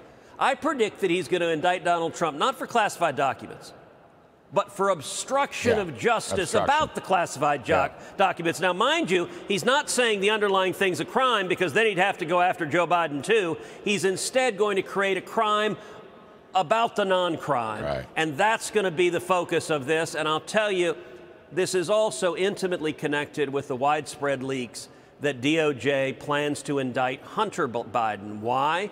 Because I think Merrick Garland is looking for political cover. I think he wants to say, look how even-handed I am. I indicted Trump, I indicted a Biden. But here's the thing about Hunter Biden. If an indictment on Hunter just focuses on his personal troubles, if it focuses on his drug issues or his personal financial issues, that is being set up for Hunter to be a scapegoat and for everyone to say, well, he's just a troubled soul. The reason we care about Hunter Biden is the evidence of corruption of the big guy, of his father, Joe Biden, of millions of dollars being funneled from foreign nations and foreign companies to his father. And so if Merrick Garland and this DOJ just indicts Hunter but shuts off the investigation from anything connected to Joe Biden, then that indictment is nothing more than another cover-up, which sadly has been the pattern we've seen in this DOJ for the last 2.5 years. I got to get out, but, you know, I don't understand. I mean, you know, for these classified documents or unclassified, why don't they have like a lawn party? Like you could have Biden, Trump, Pence, Hillary Clinton, Barack Obama, probably go all the way back to Lyndon Johnson. I mean, I don't know. There's no end to it. Nobody cares about this stuff. So I took some boxes. You know, you've seen these documents. I had to live with these documents for 3 years. They're all a bloody bore. They have these little cardboard sheets on it that says top secret. Then you read about it, and it's not quite as good as what I read in the Wall Street Journal that morning. I mean, honest to God, this is just the goofiest thing I've ever seen. It's just crazy. We could have a lawn party. We could have some fun. It's a political vendetta. Yeah, it is. You're right. It's total politicalization. You're exactly right. So just last one. The producers are screaming at me. We're way over time, but I can't let you go. Biden's op-ed piece today, if you do it right and you look at total civilian employment adjusted for population the way the Labor Department does, actually he created 1.1 million jobs since COVID. He hadn't even created any new jobs, not a single new job. This modern monetary theory, socialist, I don't even think Princeton teaches modern monetary theory. Maybe I'm wrong. Look, with the latest debt deal, we're going to go up to $36 trillion in national debt. Joe Biden and the Democrats are bankrupting the country, and their approach is print so much money that they inflate their way out of this. Well, I'll tell you who's hurting. The people who are hurting are working men and women. I ask every person at home, is your life better than it was before Joe Biden was president? They're getting killed. They're getting killed everywhere. And that's part of why Merrick Garland wants to indict Trump, is he wants to change the subject from the disaster of Biden's actual record. I got to go. Run, Ted, run. You know what I think. Run, Ted, run. Senator Cruz, you're the best. Thank you, sir. We appreciate it.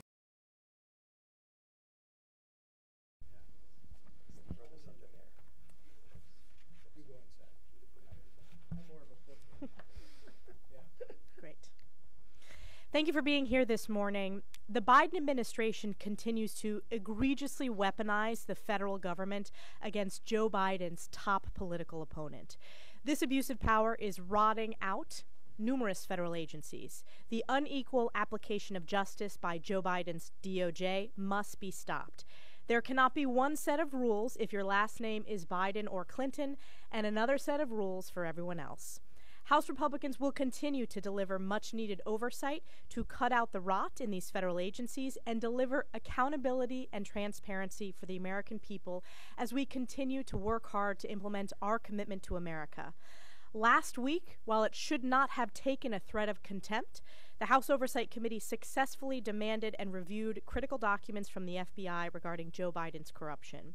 This week, we will hold the Biden administration accountable by standing up for the American people to stop the outrageous and really insane ban on gas stoves, a bad idea that started in New York that is now being embraced by every Democrat and the Biden administration. We will pass the REINS Act and the Separation of Powers Restoration Act of 2023, and House Republicans will stand up for Second Amendment rights with H.J. Res. 44, a resolution restoring constitutional rights, especially for our disabled veterans, our wounded warriors. Here to speak about so many of our legislative items on the floor this week. As we do every week, we highlight a freshman. This freshman is just incredible. His military service, his success starting businesses that work with our military every day. He's a colleague of mine on the House Armed Services Committee and a true rising star from Florida, Corey Mills. Thank you all so much. As the chairwoman had talked about, the dangerous precedence which has been set by the bureaucratic individuals who are unelected officials who think they're lawmakers bypassing our Congress and our congressional rights is truly a threat to our constitutional republic. The ATF's rule illustrates the dangers of unchecked administrative agencies that is willing to circumvent all of Congress, which is the American people. This is a continuation of the Biden administration's effort to erode American Second Amendment rights. But this is also specifically the ATF's rule would curb the Second Amendment rights of disabled veterans who have put their lives out on the line for our country. One of those individuals is a Florida resident. His name is Rick Cicero, who had lost his right arm in an explosion in Afghanistan serving our country. To quote him, he stated that getting that skill back, it reinvigorates you and it helps to maintain a bit of confidence that you're still able to do something. Now, this isn't something where the ATF is moving forward and trying to pass a new law, but actually the opposite. The ATF had this law in place where it was okay for almost 10 years. This right here in itself actually, and the ATF are previously approving these braces, are now backtracking on this to criminalize millions of Americans. We must stop the unelected bureaucrats who think they are lawmakers, but more importantly, we must ensure this rule does not go into effect to hurt our veterans and our law-abiding citizens. The Bureau of Labor Statistics reports that there are around 4.9 million veterans with service-connected disabilities who had fought for our country over the last 2 decades. This right here would not only impede their ability to continue their operations, but also hurt them from a psychological perspective where much of this is still very impactful for them on a mental wellness situation. For many disabled veterans, pistol braces are a necessary tool for them to exercise their rights safely and the right to bear arms. This ATF rule goes into effect. It not only impacts millions of Americans, but the men and women who bled for this country will be subject to fines and jail time.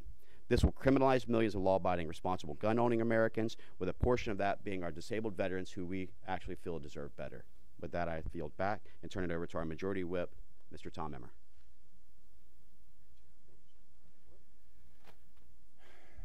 I've said this before, and I'll say it again. Teams aren't built on the first day of practice, which, by the way, I have to comment on this wonderful man up here with the Golden Knights hat in honor of the fact that the holy grail of God's sport will be on the line tonight. Again, teams aren't built on the first day of practice. Our Republican House majority has worked hard over the last 5 months to become a great team, and we've had a lot of success. As with every team, the Republican House majority has had to learn how to work together to build that success. And as with every team, you win some games and you lose some every now and then too. But you always come out stronger, and that's exactly what we've done. First big test after first big test, House Republicans have continued to defy expectations and to deliver big wins for the American people. It started with the Speaker's fight in January. It continued with H.R. 1, the Lower Energy Costs Act, H.R. 2, the Secure the Border Act, and our latest debt ceiling package, the Fiscal Responsibility Act. Of course, there will be days where we fight it out for the best possible outcome. But that's the beauty of having a diverse conference made up of 222 members with different ideas and different perspectives. Ultimately, we always rally together around what's best for the American people and the greatest country on the face of the planet. I'm proud of what we've accomplished so far, and I look forward to what we're going to accomplish going forward. Now, let's go have another full week of wins for the American people. And with that, I turn it over to our leader, Steve Scalise. Love the energy the hockey guy brings. Thank you, Whip. We've got a busy week this week. You're going to see starting tonight a number of pieces of legislation pushing back on the real radical extremism from Biden and all of his different agencies that are going after hardworking families. If you look at the pistol brace bill, and I think Corey talked about it really well, the idea that the ATF would try to retroactively make felons out of millions of Americans who just want to exercise their Second Amendment rights. We've seen from the very beginning, Joe Biden wants to take away gun rights of law-abiding citizens. He's tried it multiple different ways. But coming through the back door, trying to retroactively make felons out of people, including military veterans who lost limbs fighting for our freedoms, is shameful.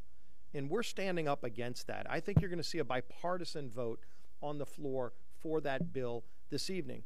We're starting also bringing some of the legislation. We've got 2 different bills covering a few of the different angles and attacks we're seeing from the Biden administration, trying to take away people's gas stoves. This is almost laughable, except it's real.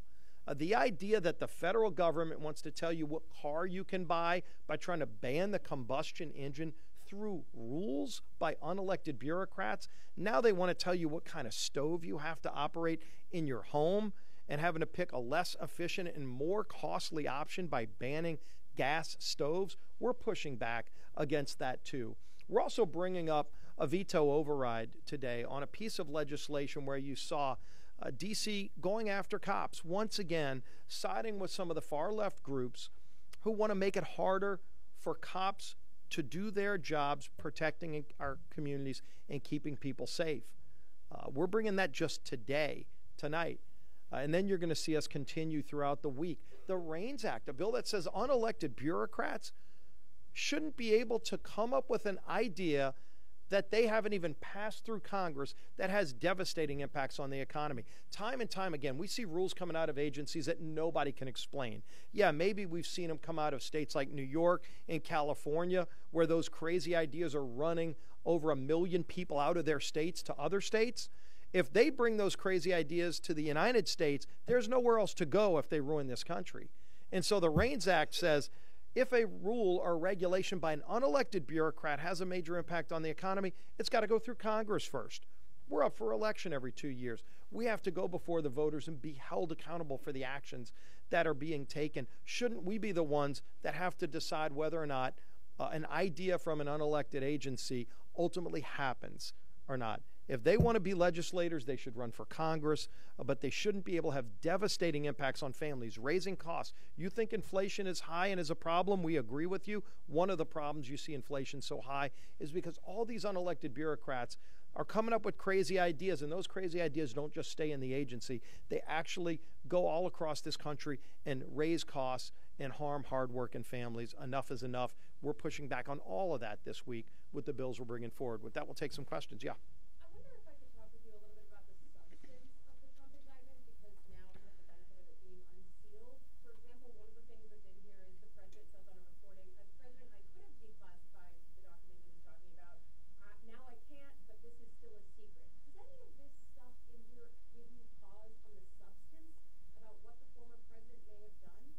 Obviously, as you talk about the substance, what you first can't get past is the fact that justice is not being carried out equally. Look at what happened on the Senate floor yesterday. And I think this has got to be covered and be talked about.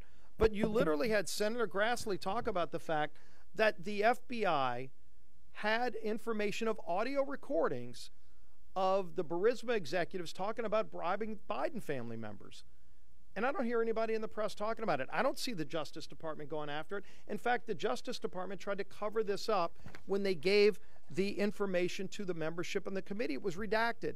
It wasn't redacted in the original document that Senator Grassley and a few others got to see, but ultimately when the full committee got to see the document, it's not. So people are asking the question, you know, and the courts are going to decide the substance. I'm not an attorney, but I look at the idea that justice is supposed to be blind and just question and wonder, is it being carried out fairly? When you have DAs in a state like New York running on the idea that they're going to go after a person, not that they're going to just follow the facts wherever they lead, but they're just going to target individuals, when the president's main opponent for his reelection seems to be treated in a very different way than anyone else, including Joe Biden himself or Hillary Clinton or others. That's what people can't get beyond. Yeah.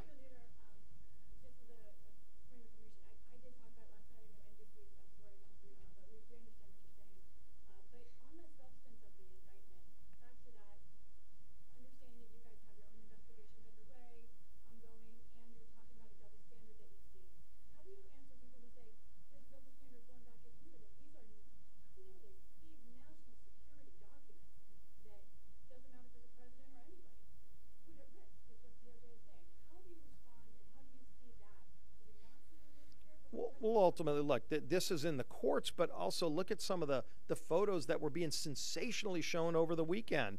There was a box that was shown with all these documents spewed out. And as people looked at those documents, it turned out it wasn't anything classified. It was newspaper clippings and some personal items presented to try to give the impression that there's all these classified documents just laying around on the floor. And yet you contrast that with Joe Biden's garage, where there were classified documents going back to when he was a United States senator, not even a president.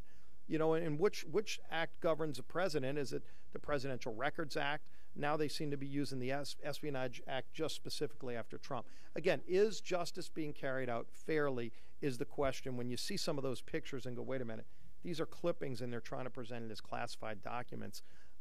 People are looking at that wondering. Yeah.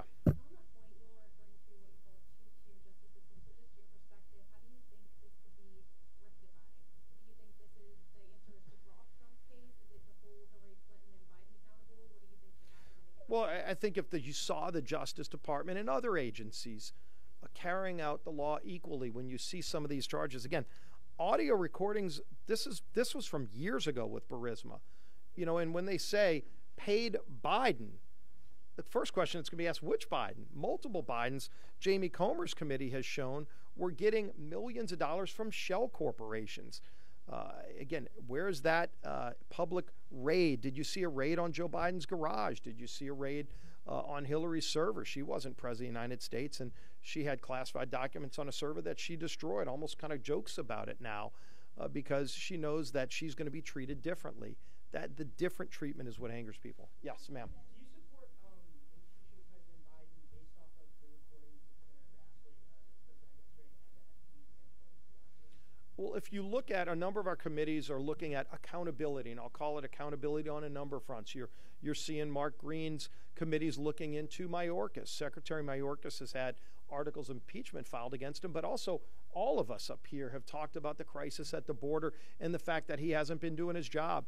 There's a 5-point oversight investigation being looked into regarding Mayorkas' job performance. There's others as well. And what I've always said is, as majority leader, we want the committees to go do their work. We, as a Republican conference, wanted to get back to regular order where under Speaker Pelosi, bills were written in the Speaker's office. Committees weren't even writing their own bills, and they'd be dumped on the floor, and they'd say, you got to pass a bill to find out what's in it. We've gotten beyond that. We have a 72-hour rule to read a bill. But more than that, before a bill even comes to the floor, the committees are doing the work. Right now, you've got a number of committees that are getting the facts out, and ultimately with any investigation and accountability that would go with it. And, the ultimate accountability would be impeachment for anybody, but you start it with getting out the facts, and that's what the committees are doing right now, as they should be. Yeah. All in the back, yes. Wait, and we'll do a non-Trump question right after this one. How about that?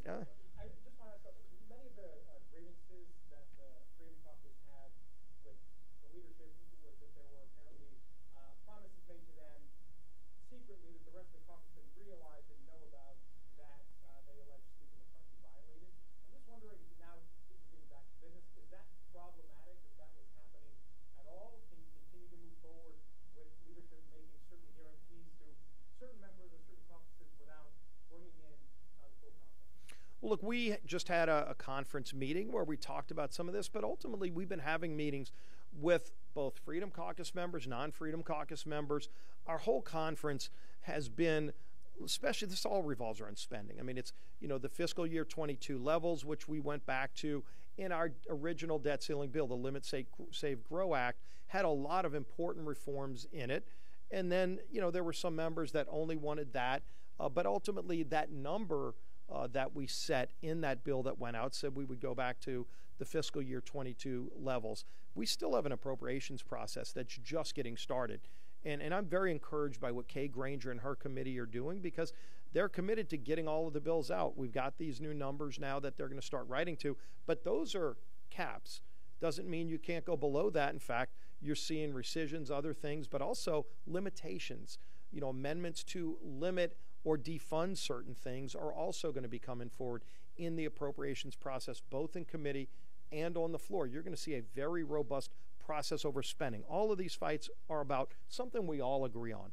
There might be disagreements over where exactly we want to go, but all of us want to get control over spending in Washington because it's the reason you have record high inflation. It's the reason you're seeing interest rates go through the roof because Washington continued over 2 years of Joe Biden's administration to spend trillions of dollars of money we don't have. We're resetting that ship. Yes, ma'am.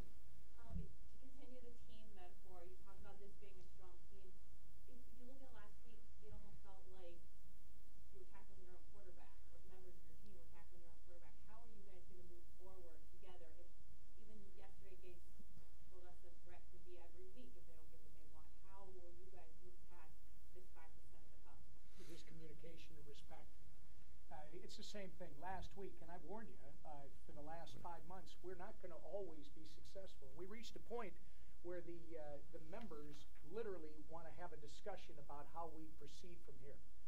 And keep in mind, we've also been here now, I think it's 7 weeks straight. That tends to bring people together over time.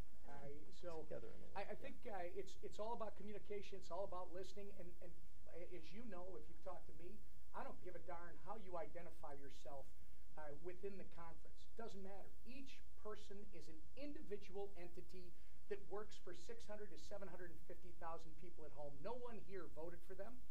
So we need to listen to them, we need to hear them, and as best we can, we just got to make sure that everybody gets back out of the field, runs the next play, and is successful. And we'll keep Our conference chair has something on that, too. And the media sounds so disappointed as Republicans work through and continue to put wins up for the American people. This goes back to the start of this Congress. We have been consistently underestimated. We're underestimated every single week. This is one of the slimmest majorities in modern history, but yet we put forward and passed a historic border security bill, the largest deficit reduction in the history of Congress. We passed an energy independence bill, a parents' bill of rights, and this year we're going to pass important legislation from the REINS Act to standing up for constitutional rights of law-abiding citizens, especially our veterans. So the media every week, you guys underestimate us, but we will be laser focused on delivering results for the American people.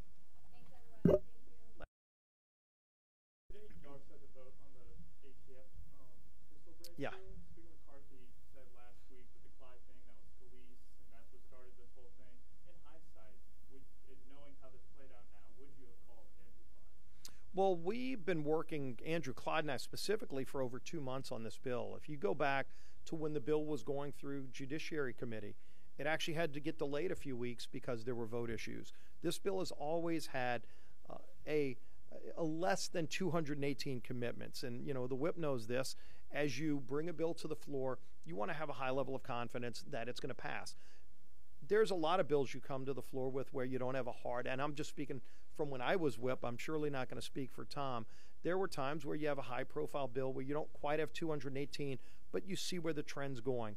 And it takes months in some cases to bring a bill like that to the floor because there are members that aren't there and you're working them to get there.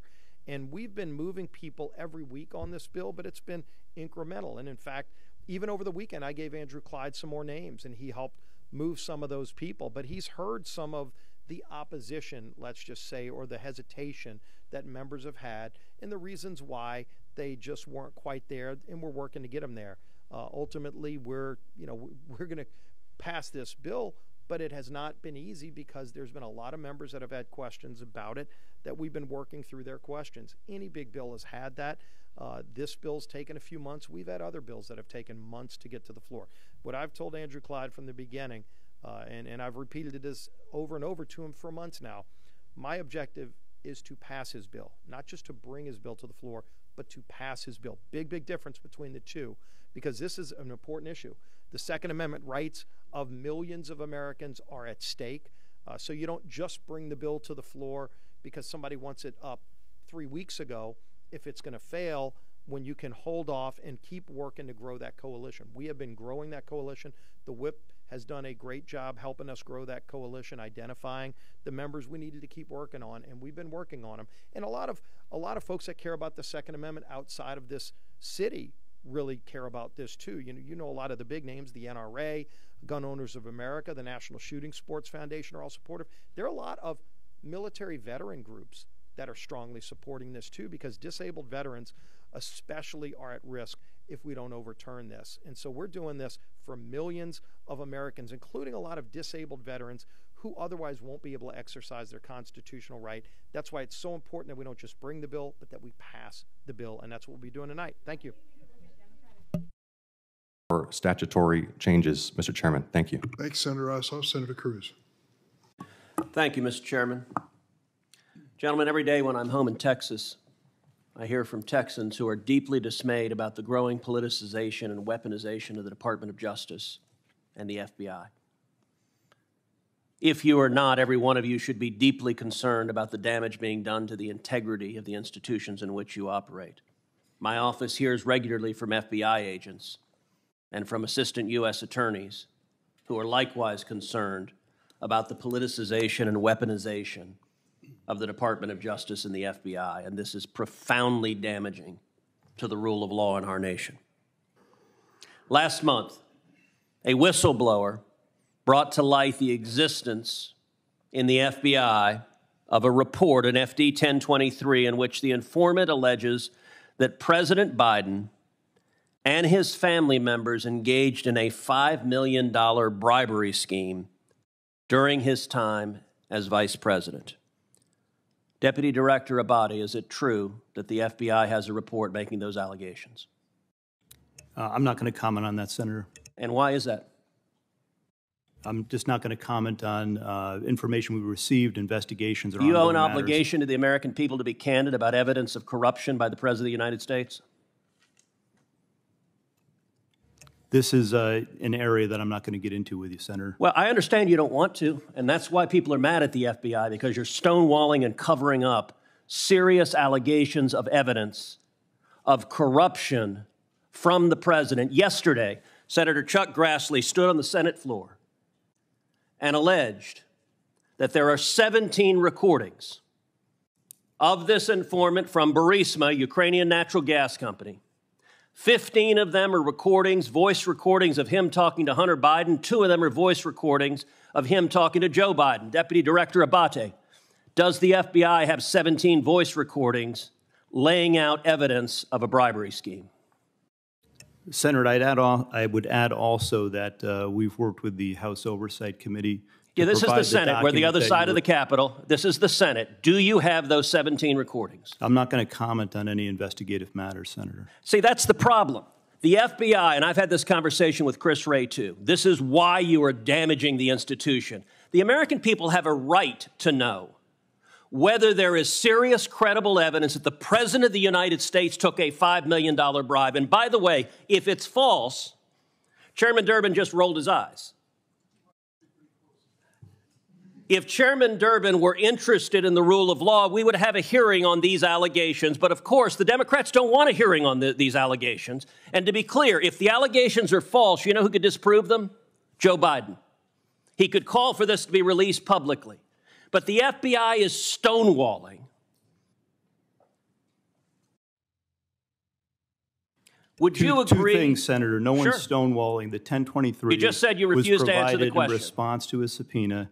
Okay, then why'd you refuse to answer my question? The pertinent information is there, and I reject your assertion that the FBI is politicized. Why did you refuse to answer my question? I just answered your question. Okay, so yes, you have a 1023. Do you have the 17 recordings, yes or no? I'm not going to get further into that. So you're stonewalling. You can't say I'm not refusing to answer your question, but I won't answer your question. I'm going to answer within the parameters that we operate in. That's the problem. The FBI has right now an unlimited hubris that you believe you are unaccountable. You don't believe you're accountable to the United States Congress, and you don't believe you're accountable to the American people.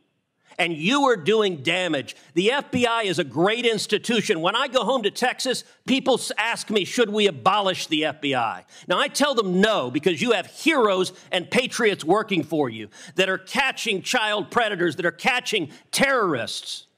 But you're sitting there happily erecting a wall to protect Joe Biden. Will you provide to this committee, not the House, the Senate Judiciary Committee, will you provide the FD 1023 and will you provide the 17 recordings so we can assess what is the evidence, the specific credible evidence that Joe Biden personally took a $5 million bribe from a foreign national? Senator, we will work with this committee, you and other members, to provide the information within the parameters of the process. Will you provide the FD 1023, yes or no? I will take that back and we will work with our team. So you're not answering that. Will you provide the 17 recordings? We will take that back and we'll work with you. So you're not answering that either.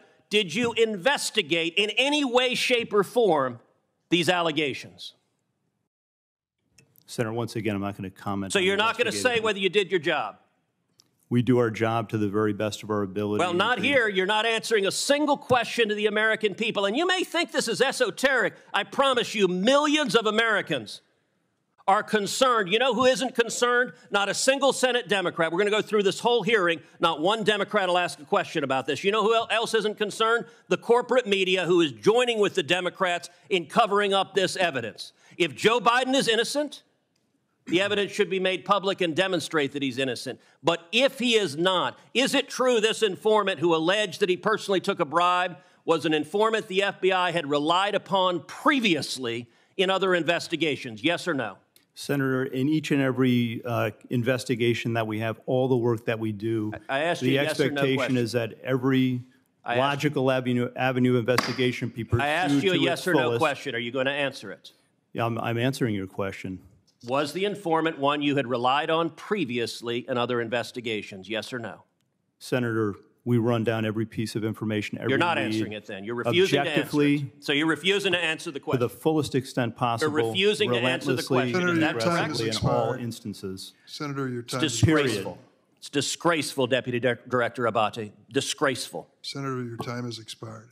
Senator Tillis? Chairman, I think Senator Blackburn goes before me, or Senator Welch. I appreciate the opportunity, but Thank you, Senator Tillis. It's Senator Welch is next.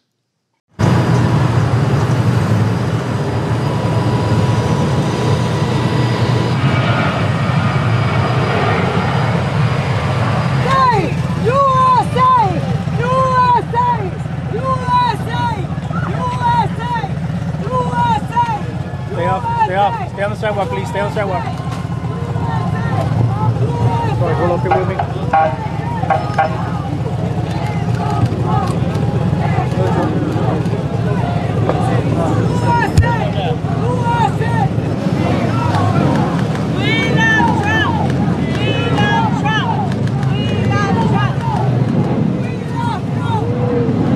Was he in there? Who knows, right?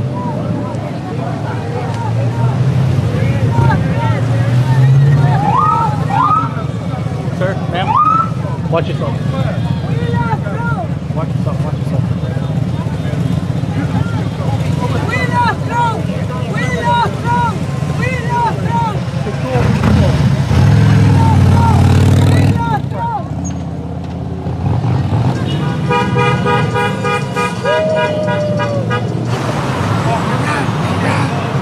Wearing an American flag, my grandfather died. So get the fuck out.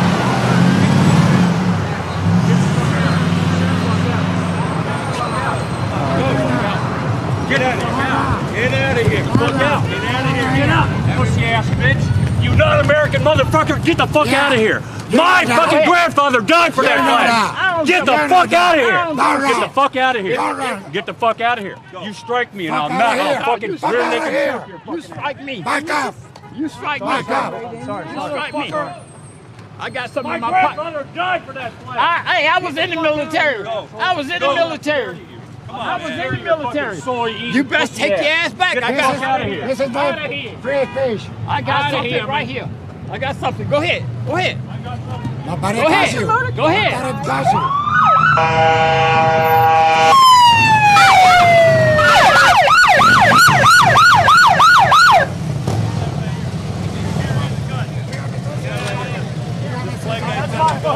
Go to the side. Go to the side.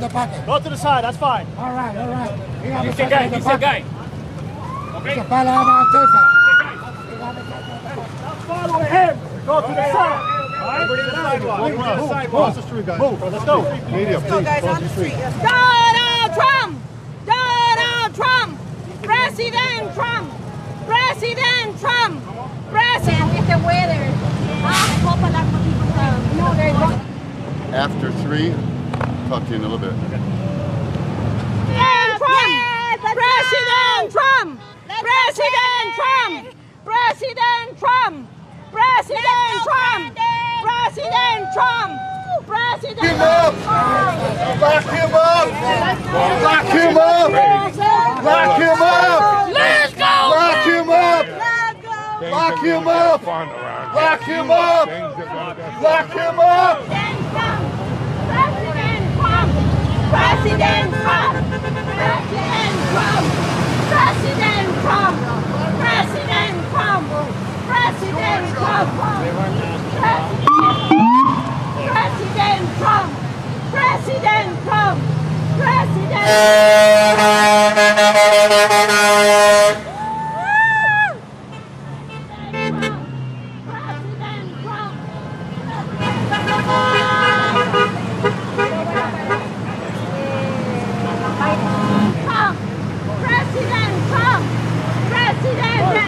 A very large lineup of a mixture of nation under God!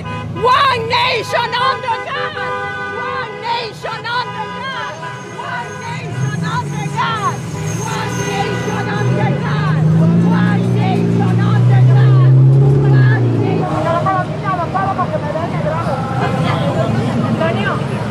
nation.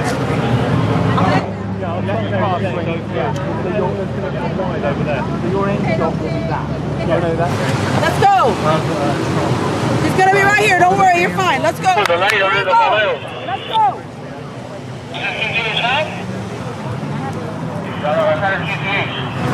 Drop, drop, drop!